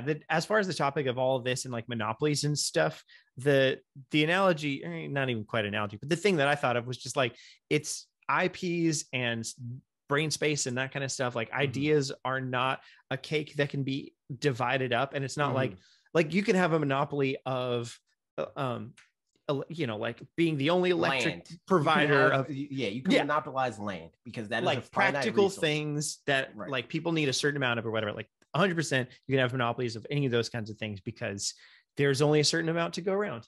But anything where it's like you could be super popular today and irrelevant tomorrow across the whole board of all of the things, just because, you know, some other thing comes up, you know, suddenly Temtem is the most popular thing of all time. And now, you know, Call of Duty isn't worth anything, whatever. Basically, I mean, it's just it's like the tweet that I said, where it's like Pokemon is more valuable than Mickey Mouse. Right. Mickey Mouse is like 100. Pikachu came out in the 90s. Yeah. I wasn't even, neither one of us were thought of when Mickey Mouse was created. We were functioning humans when Pikachu came out. And Pikachu I like was the idea, significantly though, more valuable. The way you phrased it almost makes it feel like neither of us were considered when Mickey Mouse was created. They didn't think of me. No. And they didn't, honestly. That's true. They didn't. But no, I mean, like, yeah, no, totally. The fact that like something that we have seen come into what it is usurp the thing that is still to this day in media viewed as like, you know, like they still call Disney, which is like this huge conglomerate that like makes all these very valuable things, the house that the mouse built and like the house of mouse and like all that stuff, and he's the least valuable thing for them right now, for sure. Yeah. You know, like he's relegated to like in between cartoons on Disney Channel kinds of stuff or whatever, you know, like, yeah, it's so interesting. But even thinking about like, you know, people with Disney, they're like, they have a monopoly or something like that. And it's like, no, they just bought stuff that they think that their creators can make something cool with. Yeah. And that's what they're doing, you know, like DC at one point or another was way more like interesting or like exciting for people to, oh shoot, man, they made the Dark Knight. It's up. They're about to make all types of crazy comic book stuff. But now DC is, who cares? You know, like it's almost like a hot take to be like, yo, I like DC movies. Like, yeah. It is. just interesting all around. So yeah, we'll see what we came back around to that. I think we're gonna probably come back to that topic in the Q&A, which is now Q&A. It's Q&A time. If you're in Discord, you feel free to ask some questions too, because it's true. That's the questions. But otherwise, here we go. Twitter. Actually, I'm going to check Twitter real quick, make sure nothing else came in last minute while Twitter is super broken for whatever reason. Nothing. Cool. True Fernie asked, do you foresee Microsoft strengthening their partnerships with Nintendo after this acquisition to further corner the market? No. I think that like they have already been strengthening their partnerships across the board with everybody. Like I think that they're, as much as like Sony is willing to work with them, they're going to work with Sony too. So like, yes, in the sense that like they will strengthen their partnership with Nintendo, but I don't think it's going to be anything that's like, yo, we gotta like freaking get the edge on Sony because they don't want to work with us, but Nintendo does. It's like they're extending the same offers, but Nintendo is just more willing, Yeah, I mean, I generally agree. Yeah, I going back to my earlier thought too, like that I thought that this could be an opportunity to see more Activision stuff on Nintendo platforms and stuff like that. But honestly, the main holdout is just Call of Duty, and I don't really see that changing anytime soon because the teams that are working on it are still going to be the same teams that are working on it. So like, it still seems like Microsoft and Xbox and stuff are still thinking, relatively unriskily about what games will go well on different platforms or anything like that, so like there are a couple that they're like, yeah, those make sense on Switch, but it's the ones that legitimately it's like, how are these not on Switch kinds of things, like your Cupheads and your Ori and stuff like that, like those are just like so obviously they belong on a Nintendo platform. But you don't really see, other than like Hellblade, which even then that was, I think, during or before the transition, or like the Outer Worlds, which also was before like those kinds of things. That was like another version of them like honoring like Deathloop. Exactly. Yeah, right. Exactly that.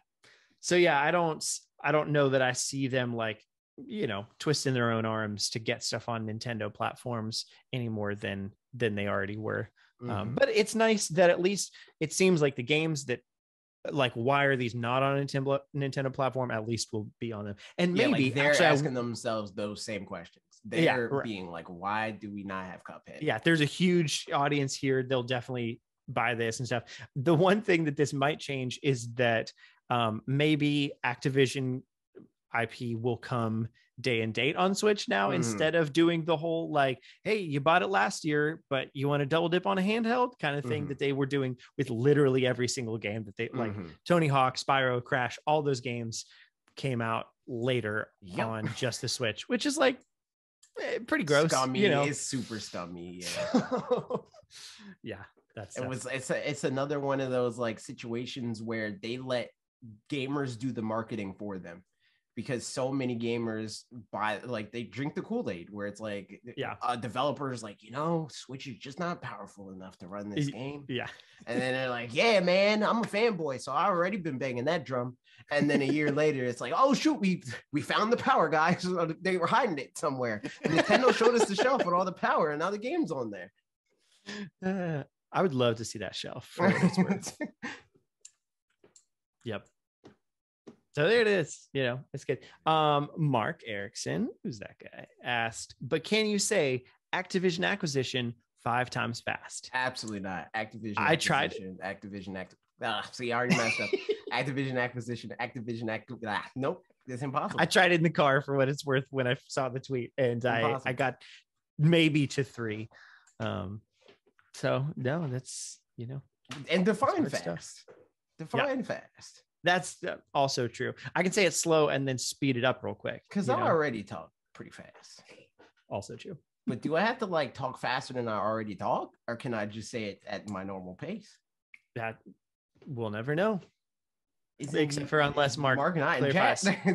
So we could know is the answer for that. Oh, no, he's not. He's not. We'll never know.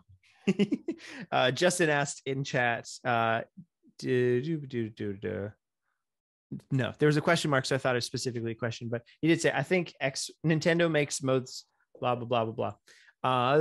I think Nintendo makes the most sense of a console that will break on offering Game Pass / xCloud. They seem much more open to cloud versions of games than the others, and Microsoft already has a relationship and presence on the eShop.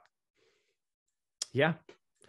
It's from what it sounds like, it's definitely on Nintendo's side of like, if they're willing to do it or not. The thing that I could see pushing it over the edge is once there's enough sales data, which it seems like at this point there might be, to show that like games on Game Pass, the thing you were talking about before, and Mark that back people with buy more games. Yeah, because exactly.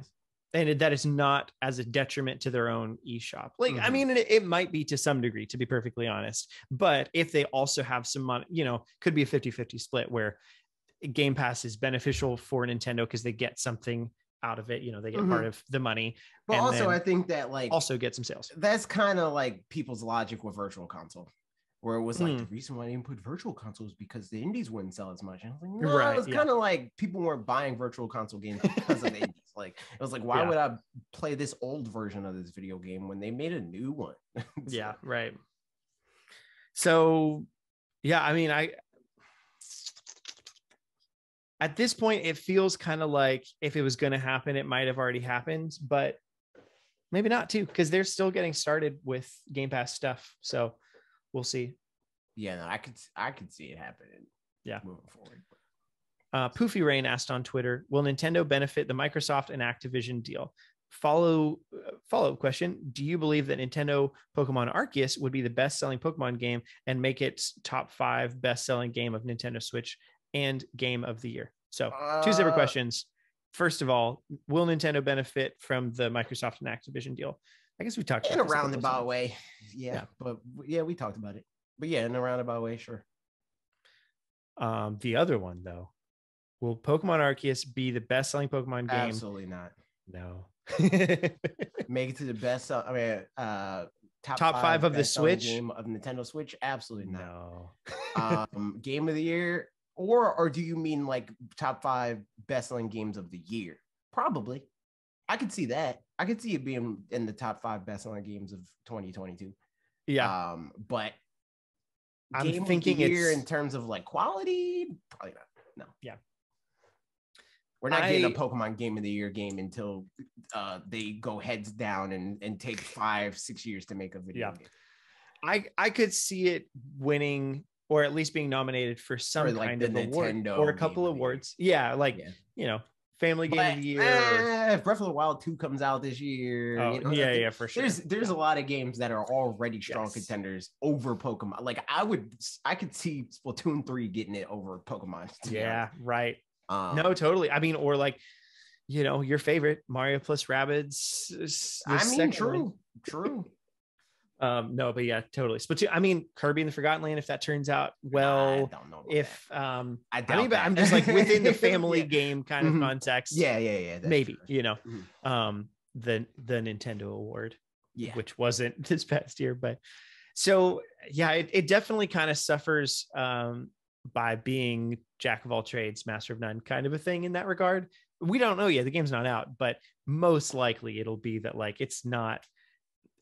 They just don't double down. It's great for Pokemon to be doing what it's doing in this regard, but yeah, as far as like, it's not better than as an RPG or better as because most games that get the like game of the year, they're like jack of all trades, master of some stuff. Yeah, exactly. Totally. Pokemon's not really that. So like they would have to at least be the same video game, but now they have some like industry leading combat, some stuff like that. I could see that propelling Pokemon to being a game of the year level game. Or I mean, honestly, they could, if they really put their mind to it, they could probably like get a nomination for, and not for this game, I don't think, but for soundtrack, if they really tried, I bet that could happen. That's not, they don't care enough to make that happen. It does sound like I watched some clip that they posted or something. It was like a minute long, just of like a little bit of gameplay. And it definitely seems like it's, Breath of the Wild inspired in terms of like the sound design in general. Mhm. And I was a fan of the sound design of Breath of the Wild. So, lots of nature sounds, but also like things that you do It's like have contextual and exactly like good little Um, responses of like the equivalent to the Right. just little things that are, and that's that the, are like that is also like a kind of messed up thing about a lot of Nintendo games. Like Mhm. the music sure is really good, but it's not like different enough. Yeah, It's like right. everybody just expects Nintendo game music to be good, but how is it different from just being good? Whereas like Doom doesn't happen all the time. So like Doom just be like its soundtrack just being straight up a good like metal album was enough for them to be like, oh, game, this is music, this soundtrack of the year level stuff. 100% true. Yeah, it literally just like, I mean, I've enjoyed listening to Doom soundtrack here and there. Yeah, it's a good soundtrack.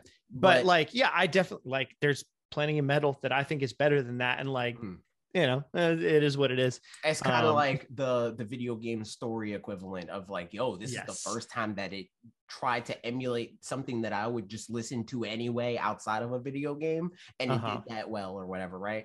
Rather than it being like what a Nintendo game or a Nintendo game would have to do to get that same award, because like the music just being good isn't enough anymore. It would have to be good and also drive the gameplay in some way. Yeah. I just looked up best score music for 2017 because I still think Xenoblade Chronicles 2. I mean, like Justin just said, I feel like our RPGs get shafted a little on the soundtrack thing in general. I would agree with that, because honestly, typically they have a really broad, like they got good soundtracks. So the games that got nominated, I wouldn't disagree with a bunch of these. So like I haven't played Nier Automata, but probably great soundtrack, I'd guess. Cuphead, like very inventive, it was cool.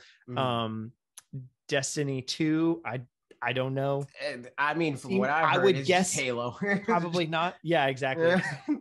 Persona 5, probably great, I'd guess. This is the one that like I'm of two minds of this. I really enjoyed the Super Mario Odyssey soundtrack, but at the same time, I mean, it's a Nintendo soundtrack. Yeah, it's like it's hard to say, but it's not. Yeah, exactly. I don't know. It's tricky. So like, I would put Xenoblade Chronicles 2 on there because it also like it has like very standard like battle themes and stuff, but then especially like there's some really, really cool choral arrangements on that like don't show up in most other games, and that was pretty special. And I don't know. Yeah. Oh, also that game just might not have made the cutoff, so that's probably a thing. Oh yeah, it was. I don't know that it would have changed it. It was a December game. So if I look for, I'm just going to check real fast for 2018 when it would have made the cutoff, but didn't get nominated. And no, because that's the thing. Like December, everybody games, forgets about it unless they're Super Smash Brothers. They might as well not exist. Yes, because for the Game Awards, it's recent. Yeah, because it's recency bias. It's like this isn't eligible for this year, and we'll forget about it by next. Yep. Yeah, exactly. Yeah, best score music for 2018 is not on there. I didn't play several of the games. Celeste and Octopath Traveler, I did play those, but then I don't know, for Marvel Spider-Man, for Ni no Kuni 2, for God of War, Red Dead Redemption 2, which did win. I don't know. I don't remember the music from any of that. I played Marvel Spider-Man. Marvel Spider-Man, from what I remember, I think the soundtrack of Miles Morales is better. That's because it's just like straight up music. It's like straight up. That's the thing. I don't know, like if you're like, GTA wins best music, and it's like, because it's just your favorite band, exactly, or whatever. I don't know if that counts, Yeah. Oh, a very unrelated thing, just random tidbit. My band in high school, we you scored a Spider-Man game. That's the one. No, we like submitted for a contest to try to get one of your tracks on the new Burnout game at the time, which I think was Burnout Revenge, and I'm sure it was like there were multiple tiers, and also at some point they would have just been like, nah, this one just sucks, we're not going to pick it. Also, it's bad probably ones. that's probably like those are like the worst kinds of contests. Yeah, oh for sure. It's like it's like, hey everybody, give us music that we don't have to pay as much for. Like, yep, we'll give you like a trip. and it was like instead of like all thousands. like just crowdsourced, like, you know, which one got played the most, pretty much, which is like, that's always, in any case, we got like pretty far in what I thought was the whole thing, but I realize now it's probably just like the first round or something like that.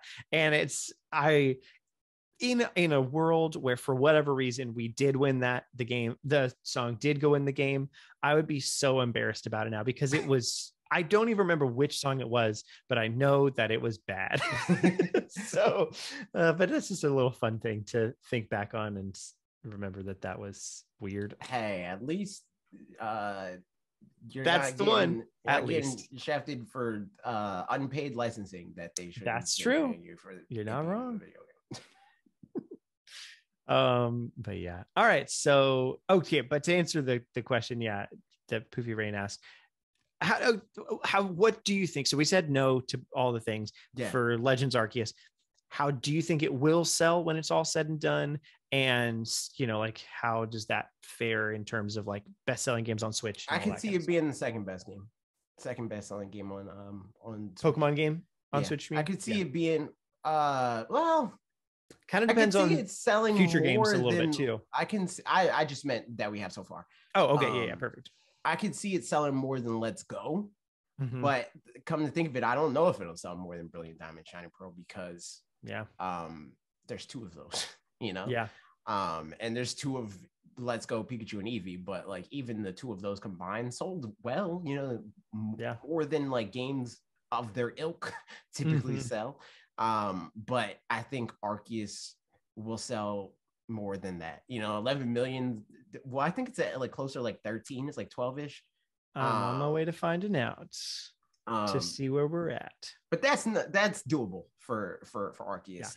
I don't know about whatever Brilliant Diamond is going to like settle at, because that's like outpacing every other Pokemon game except for Sword and Shield. Well, every other Pokemon game on Switch except for Sword and Shield. Pokemon Let's Go Pikachu and Eevee is at 13.83 million. Yeah, I can see it passing that. I can see, I mean, be within that realm. It is hard because it some of it really does depend on just how it pans out, you know, like how good of a game it is. If it's something where it's like, it was a nice experiment. I don't but think like, passing Let's Go depends on that. I think like the excitement around Arceus is enough to propel it past Let's Go. Yeah, because like that's kind of a lot of what sold Let's Go, is that it was a first for sure Pokemon game stick, you know. I mean, it definitely slowed down past that. I think so. I guess what I'm thinking is, I mean, and I think I underestimate how many people just buy games because they like the way they look, or like, you know, that kind of thing. Also, I assume people are more informed than they are. It's Pokemon. Yeah, exactly. Like, there's a lot of people that are complaining about the Pokemon game, right? I'm seeing a lot of people be like, oh man, I wish I didn't look at the leaks because game looks garbage. But they're going to buy the game anyway. Like, they're buying the game. So, you know, right. There are millions of people that, whether they want to like it or not, are going to buy and like this video game. Yeah. On top of that, which will dwarf that number, there are millions of people that just want to buy the new Pokemon thing. And then on top of that, there's people that we've been talking about that are like lapsed Pokemon fans that see this new Pokemon game. They're like, oh shoot, this is closer to what I would want out of a Pokemon game in 2022. So they buy it because of that. I think that might be enough to get it and within like a rock's throw of like 16-17 million units. Yeah, but it has to be good to be on the level of Sword and Shield, I think. It's true. And I don't think it's going to be that good. Right.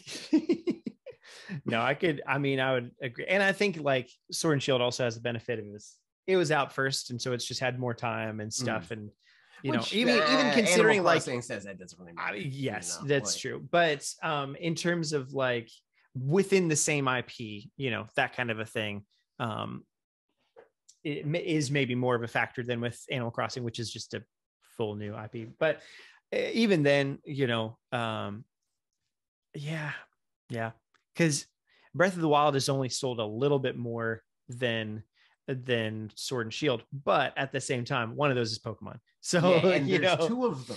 So yes, it's like yeah, there's a lot of exactly. double dipping and Actually, that is a detriment to Arceus, though. Yeah, is but that's that what that's exactly why I'm like, it's not going to be the best selling one. Yeah, but I right, could 'cause it see doesn't it have to. outselling Let's Go. I don't know about Brilliant Diamond Shining Pearl. Yeah, Like in the long run, it will sell more than where I'm sure Brilliant Diamond Shining Pearl are at, but it won't outsell it, I don't think. Yeah. So there you go. We'll see what happens. The last question from Twitter is Jumpo asked, if you had infinite money, what company would you acquire? Oh, also, did we add that Brandon Wilson also asked about we didn't, did we talk about the Activision? There was a question. Yeah, we talked about it. I mean, we can come back to it if we want. But anywho, shout out Brandon Wilson. He's formerly of. I shouted him out too. If I said that he also asked the question, but more of a shout out then. No, yeah. Shout out. Good call. I missed that. I wanted to make sure I did that because I like him. He's cool. Indeed. So yeah, Jumpo asked, if you had infinite money, what company would you acquire? I mean, is it not obvious? I mean, not even Nintendo, Pokemon Company. I would buy Pokemon Company free, super free. Not even a second thought in my head. Let's maybe to make it more interesting, because I feel like that's kind of just is right there. Yep. For either Pokemon Company or Nintendo, like I would they're not allowed. Nintendo, we get it. So instead, if you were the head of Nintendo and you had infinite money, would you buy? What would you? Maybe let's say two instead, just to make it a little bit more interesting. So there's sometimes having a little bit more options gives more like leeway to do like a safe pick and a risky pick or something like that. Activision.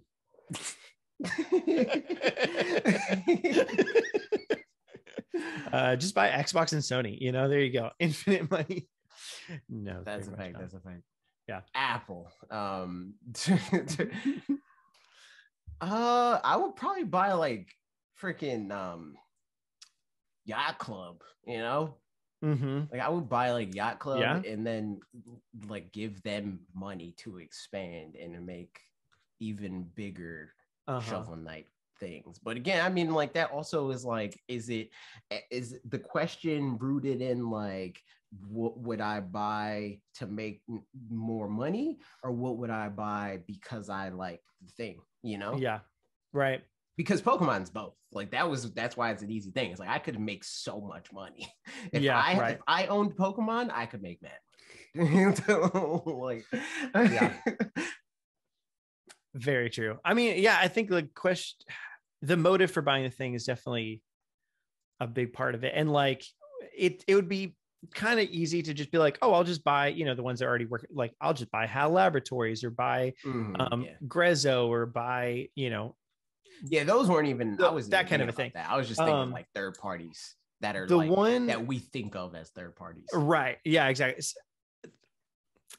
I feel like this barely counts in that category. Then I might say Bandai.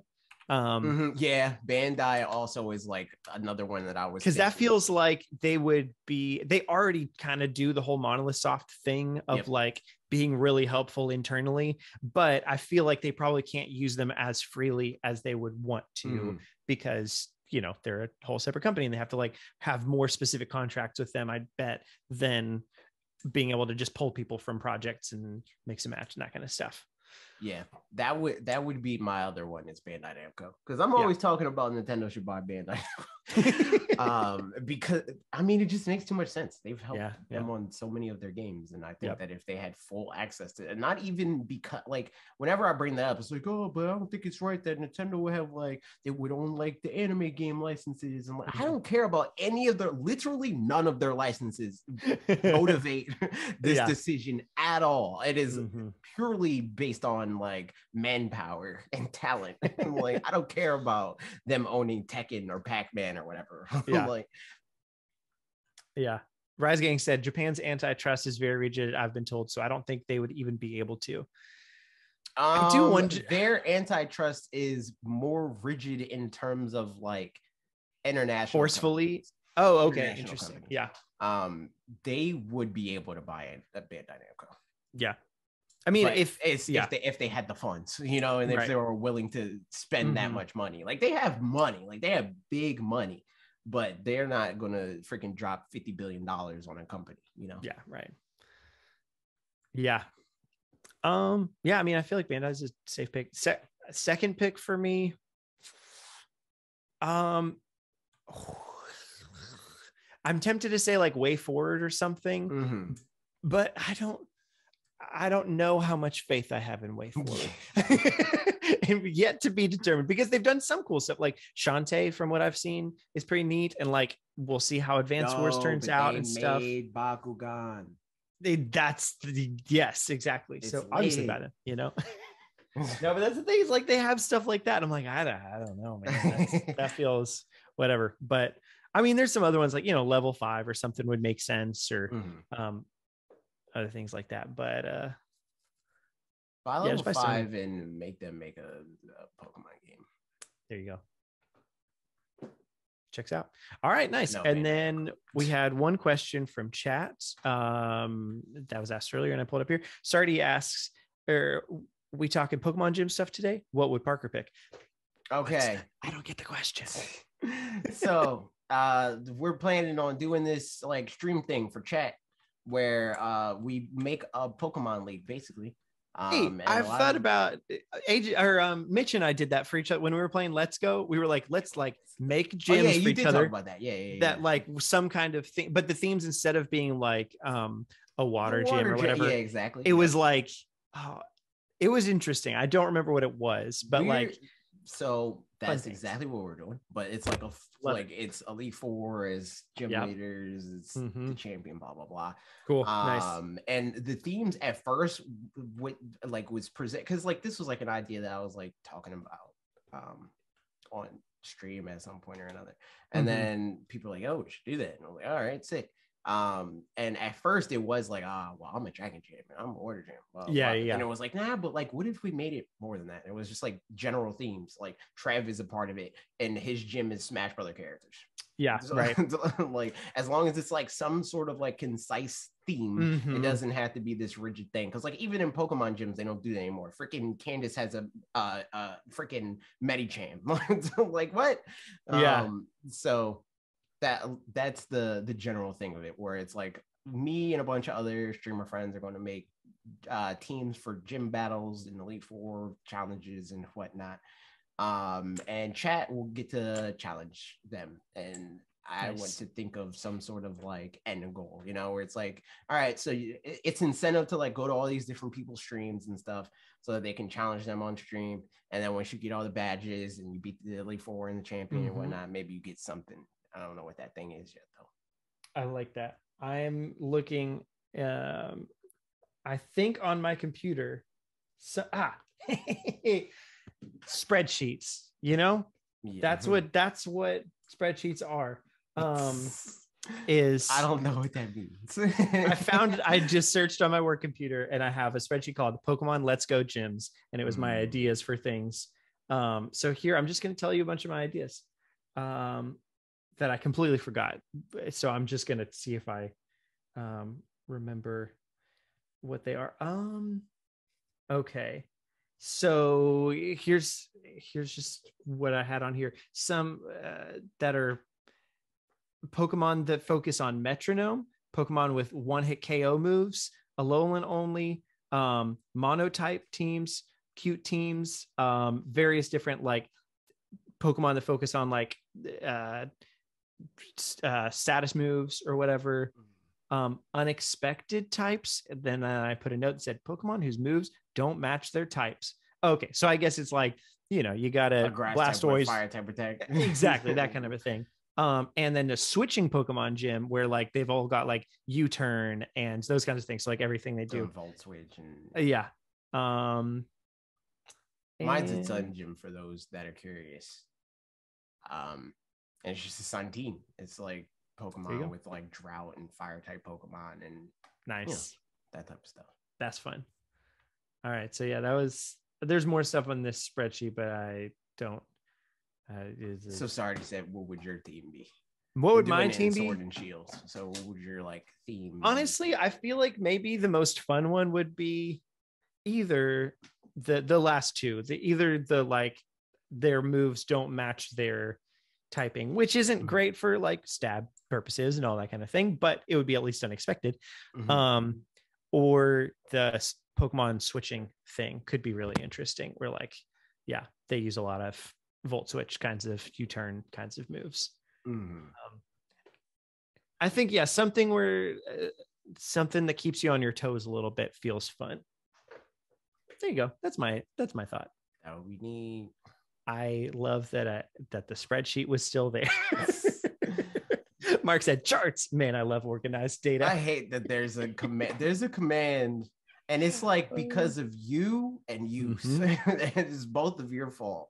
That like there's it is connected to the stream brand, and I never talk about spreadsheets. I will go like literally the whole reason why that became a thing is because I jokingly was like, I would have to make a spreadsheet about some sort of like long drawn out thing that youth was like asking me about like an answer to or whatever. And I was like, LOL. And she was like, well, like, what if you did? I'm like, but I don't want to. Like, this was a joke. Don't try to turn this into a project for me. But what if she did? I don't want to. What a time. All right, and that's it technically for the podcast, except for Marvel Minute purposes. Oh yeah, true. Have you seen the trailer? If you haven't seen the Moon Knight trailer, GTFO, unless you don't care about the Moon Knight trailer, then you can stay. I mean, I guess there's not really any spoilers from just a trailer, but yeah, go watch. I mean, but if you want to see a trailer for yourself, it's like actually how people like get mad about direct spoilers, where it's like it's an ad, but like right, yeah. I will say, like, this isn't anything about the content of it. All the past shows this like last year, I watched a lot of the like, Screen Crush stuff, New Rockstars type things, like those breakdowns and analysis and whatever. And Ashley and I were talking about it, and I watched one for this trailer, but I think I'm gonna not. Yeah, exactly. And like, because it was fun with WandaVision because we really didn't know what was going on. Yeah, exactly. Yeah, but like the further we got into more of the shows, it was kind of like, well, this is kind of what happens in the next comic. Probably they'll do something a little bit like that. So, and then that ended up happening. Yeah, exactly. Yeah. So I think I'm gonna not do that and just see how that pans out instead, and if I enjoy things more because of it. But it is fun to have. I think it's fun.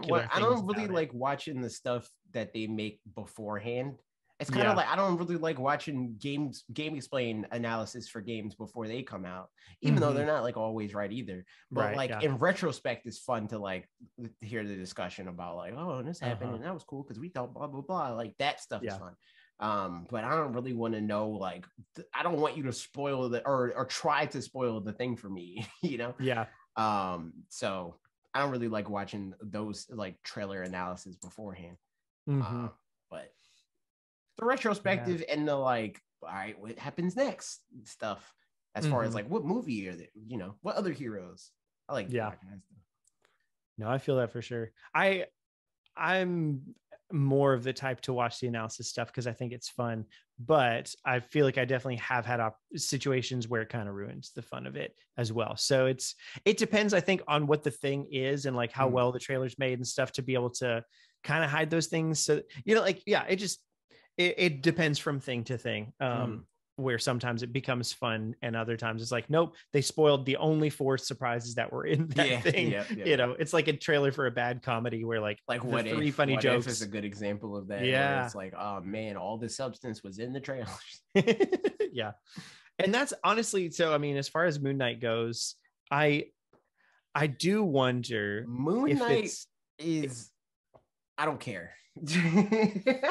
I think I care. I like the vibe a lot. I don't really care. Okay. Yeah, I like the vibe, and I think it looks like it's going to be fun.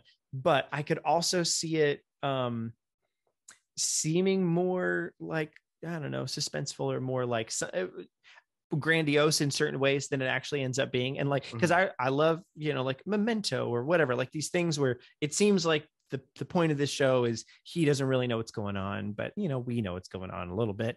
And if they do that right, it could be really good. But if they do that wrong, it just ends up kind of being a little boring. So, and he doesn't have powers to really, other than whatever. Like, again, yeah, I mean, like Rise Gang said, it's just Marvel's Batman. Don't get too excited. Like, I don't care that much about Batman in the fighting context and all that. So they really have to sell it on the personality and confusion aspect and the thing is, those kinds of things. For the good thing of the MCU at large is that you're kind of forced to give things a chance because you're going to be lost if you don't. But the only way that it feels good to watch stuff like that for that context is if I'm given some sort of carrot on the stick. It would be like if I didn't already care about Spider-Man for whatever stupid reason, if I only knew about Marvel because of the MCU, I would care about Spider-Man because they used Iron Man to help market that movie, if there was some sort of carrot on the stick in that way, and kind of like Hawkeye. I mean, Hawkeye is an established thing, but a lot of the reason why I cared about Hawkeye was because I knew that Milena was going to be in it, or Yelena was going to be in it. She's fun. So I was like, oh yeah, I like her. She's a good character. There's nothing like that in this. So far for sure. I don't care about this guy because I don't know who he is. So, and maybe watching it because again, I have to have whatever context it may provide in the future. Maybe I'll care after the fact, but right now going into it, it's a chore to watch it. I don't care. I'm very it truly could go either way is the thing. And so that's the thing is trailers are hard because the people that edit them are very good at knowing how to make things look interesting because they only have 2 minutes of runtime to end up working with in the end. So they can pick interesting things and make them, clip stuff together to where it's oh, he's saying that to this person and it's not. And it's way more boring that he's saying it to the person that he's actually saying it to, and this other person's face isn't related to it. And that's boring too. So for what it's worth, I am kind of excited about this one, but also perfectly, fine to be disappointed or whatever. So Justin said, was I the only one genuinely interested in Hawkeye for Hawkeye? I don't know. I just know that even before Hawkeye, I didn't care about Hawkeye. I don't care about him at all. I care about him more now. I as maybe as also as a dad or whatever. By the end of it, I like that he's more gruff or what, and I don't know, hardened by things and a little bit surly.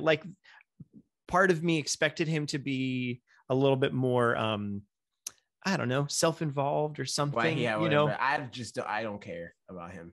I don't. I don't know what to tell prior you. to this. I didn't care about him one way. I think I've said this before on a podcast episode. And it is funny because I do like bows, but I don't like super high-tech bow kind of stuff. I like legless bows. I like Kate. Kate's cool. Yeah, but Clint, I don't care. I still don't. So not even more than I thought I would. It's not even that. In retrospect, it's I care more about Clint. I still don't care about Clint. I care more about the show Hawkeye because of Kate and because of Yelena and the other characters that are in that show. But I do not care about Clint at all. Yeah. Yep. I don't know. I didn't care about him pretty much before. I mean, Justin said, he was the only redeeming part of Age of Ultron. I don't remember that much of Age of Ultron. I think I only watched it the one time, I guess. And it was at a time when I was I guess I'm going to watch the Marvel movies when they come out.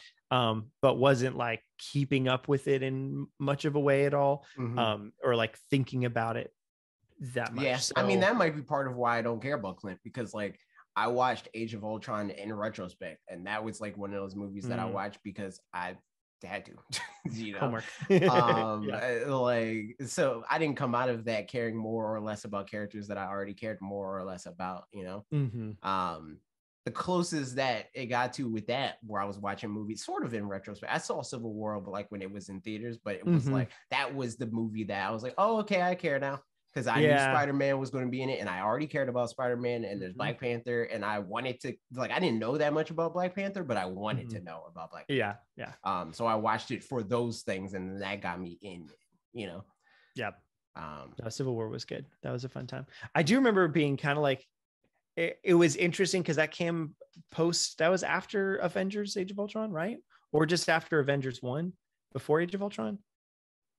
No, it was after Age of Ultron because Sokovia. Yeah, it was after. I thought it was funny that it was like, we just had an Avengers movie and now we're just pretty much having an Avengers movie again. But that's like what it is now. Like that's what's just happening. Yeah. Like I saw people talking about the Batman movie being like 2 hours and however many minutes, and I'm like, that's just superhero movies now. All of them got to be 5 hours long. So like, and it's unfortunate because like when there's movies that I don't care about, like the Eternals, it's homework. Like I'm attempting to watch the Eternals like half an hour at a time. I'm still half an hour in. So like I have not gone back to finish that movie. Yeah. I think for that movie specifically, I would not advise that because I don't know that many of the half-hour segments on their own feel very rewarding at all. Even in comparison to like, it would feel more rewarding to just playing out an evening, be like, just sit down and just watch the whole thing. I don't know if I will feel rewarded, you know? Yeah. Like just shiny hunt while you're watching it, like, you know, kind of do both at the same time, like to get it by osmosis. But not. I'll retain just as much as I would if I did it 30 minutes at a time. Yeah, I mean, if you're gonna keep doing, I mean, you know, whichever way you want to do it, 100%. I'll never watch it. The Turtles. Yeah, I thought there were like a couple of redeeming qualities of it, but for the most part, it was like, man, this could have been so much more, and then it just wasn't. Justin said, I don't know, maybe I took it a little more personal as the old man here. The opening scene of him losing his family is probably the hardest a Marvel film has ever hit me. I mean, that's probably part of it, that it's like Hawkeye is pretty different from me as a person, and like a lot of his values and like all that stuff, you know. So it's like I don't identify with him in that way, you know. Like I get like some of the like fatherhood stuff because I do have nieces that like I am like that figure in their lives. But like a lot of it is also contextualized by, you know, him being Clint Bishop. Or what is it? Clint Barton. And I'm not a Clint Barton. I think for what it's worth too, in the Hawkeye show, I definitely felt more like I could relate to some of the circumstances, situations, and like the fatherhood kinds of things in some of the bits where like there's the part where he's talking on the phone and he can't hear his son, and so Kate's having to write down whatever, like that got me for sure. But more often than not, in Marvel things especially, I don't get very emotional about any of it because there's such a distance of like knowing that there's a machine behind the whole thing of like, you know, just boardrooms thinking about the next steps of blah, blah, blah, blah, blah, to where like I'm in it for the long haul and for the overall things, but like I'm not very emotionally attached to most of the characters. It's not like an intimate story, whereas like there's definitely I mean, if for the people who have seen this, like I remember when I was 15 and watched Bridge to Terabithia, and goodness gracious, that movie for no good reason is just like, hey, you want to cry for forever, and then it sure did it. But like, so there's movies for sure, so for that'll me, make me cry, but I think I agree with that, but there are characters within it that I do care about in that way. And I think that, like what Mark just said, I think that is probably why like a lot of the characters that had emotional moments in Endgame never really had an emotional moment. So it's like those characters that people at large care about didn't get hit like that until Endgame. And then it was like, oh shoot. You know, like, and I'll also say this, I think the emotional moments for me, characters dying out in Marvel stuff, that I don't think ever is going to particularly hit me, like including in Endgame or whatever. But it's the real kind of moments that are like, I don't know how to say, because like one of those feels like a decision and another one feels like a writing thing and feels like, empathy or whatever, where like if it's like, and okay, here's the 20 people that are going to die in Endgame, right? It feels so like storyboarded, to me, in terms of like, I know they're going to come back, I'm not too worried about that or whatever, as opposed to totally the like down to earth things where somebody feels, like I can imagine in Black Panther specifically that like some of the interpersonal stuff would feel really weighty because it's like, I don't know, certain things like that. I could just imagine, I'd have to go back and think about them. Like what things quite did that, or like even the, what is grief if not love, persevering kinds of things like those. Yeah. That's just like moments between people that's similar to moments I would have with another person. And that, right. So that's real, but yes. but like it's like it matters because it's contextualized by real life rather than you caring about what is happening to these people from the stance of these people. Yeah, I get that. Yeah, and it's honestly, I think even the ending of No Way Home, hopefully, spoiler alerts, No Way Home. Here we go. The ending of No Way Home, I see it through the lens of the franchise more than I do through the lens of Peter Parker. Oh no, that's part of why I'm mad about it. yeah. And so that's the thing. Like if instead, whereas like Ashley's very much the opposite, where like I can mention the lens of the franchise, but like she empathizes way harder just in general than I do. In like I have more of like a intellectual empathy kind of thing. Like I am in Strengths Finders, like I'm quite empathetic, but it's more like understanding how somebody would feel about something rather than like just straight up feeling it with them. And which is good and comes in very, very handy. But isn't that sympathy? I feel like that's sympathy. Kind of. It's like within empathy, there's 4 different kinds or something or whatever, and like 2 of them are one kind or whatever, blah blah. I don't know. But it's yeah, like, it's like if it was a Venn diagram, yes, exactly. Or a gradient, and it's like the top of the gradient is I don't know. It doesn't matter as far as like hierarchy, but like the top is sympathy, the bottom is empathy. It's like you're somewhere. I think you're probably closer to sympathy than empathy in that regard. I don't know.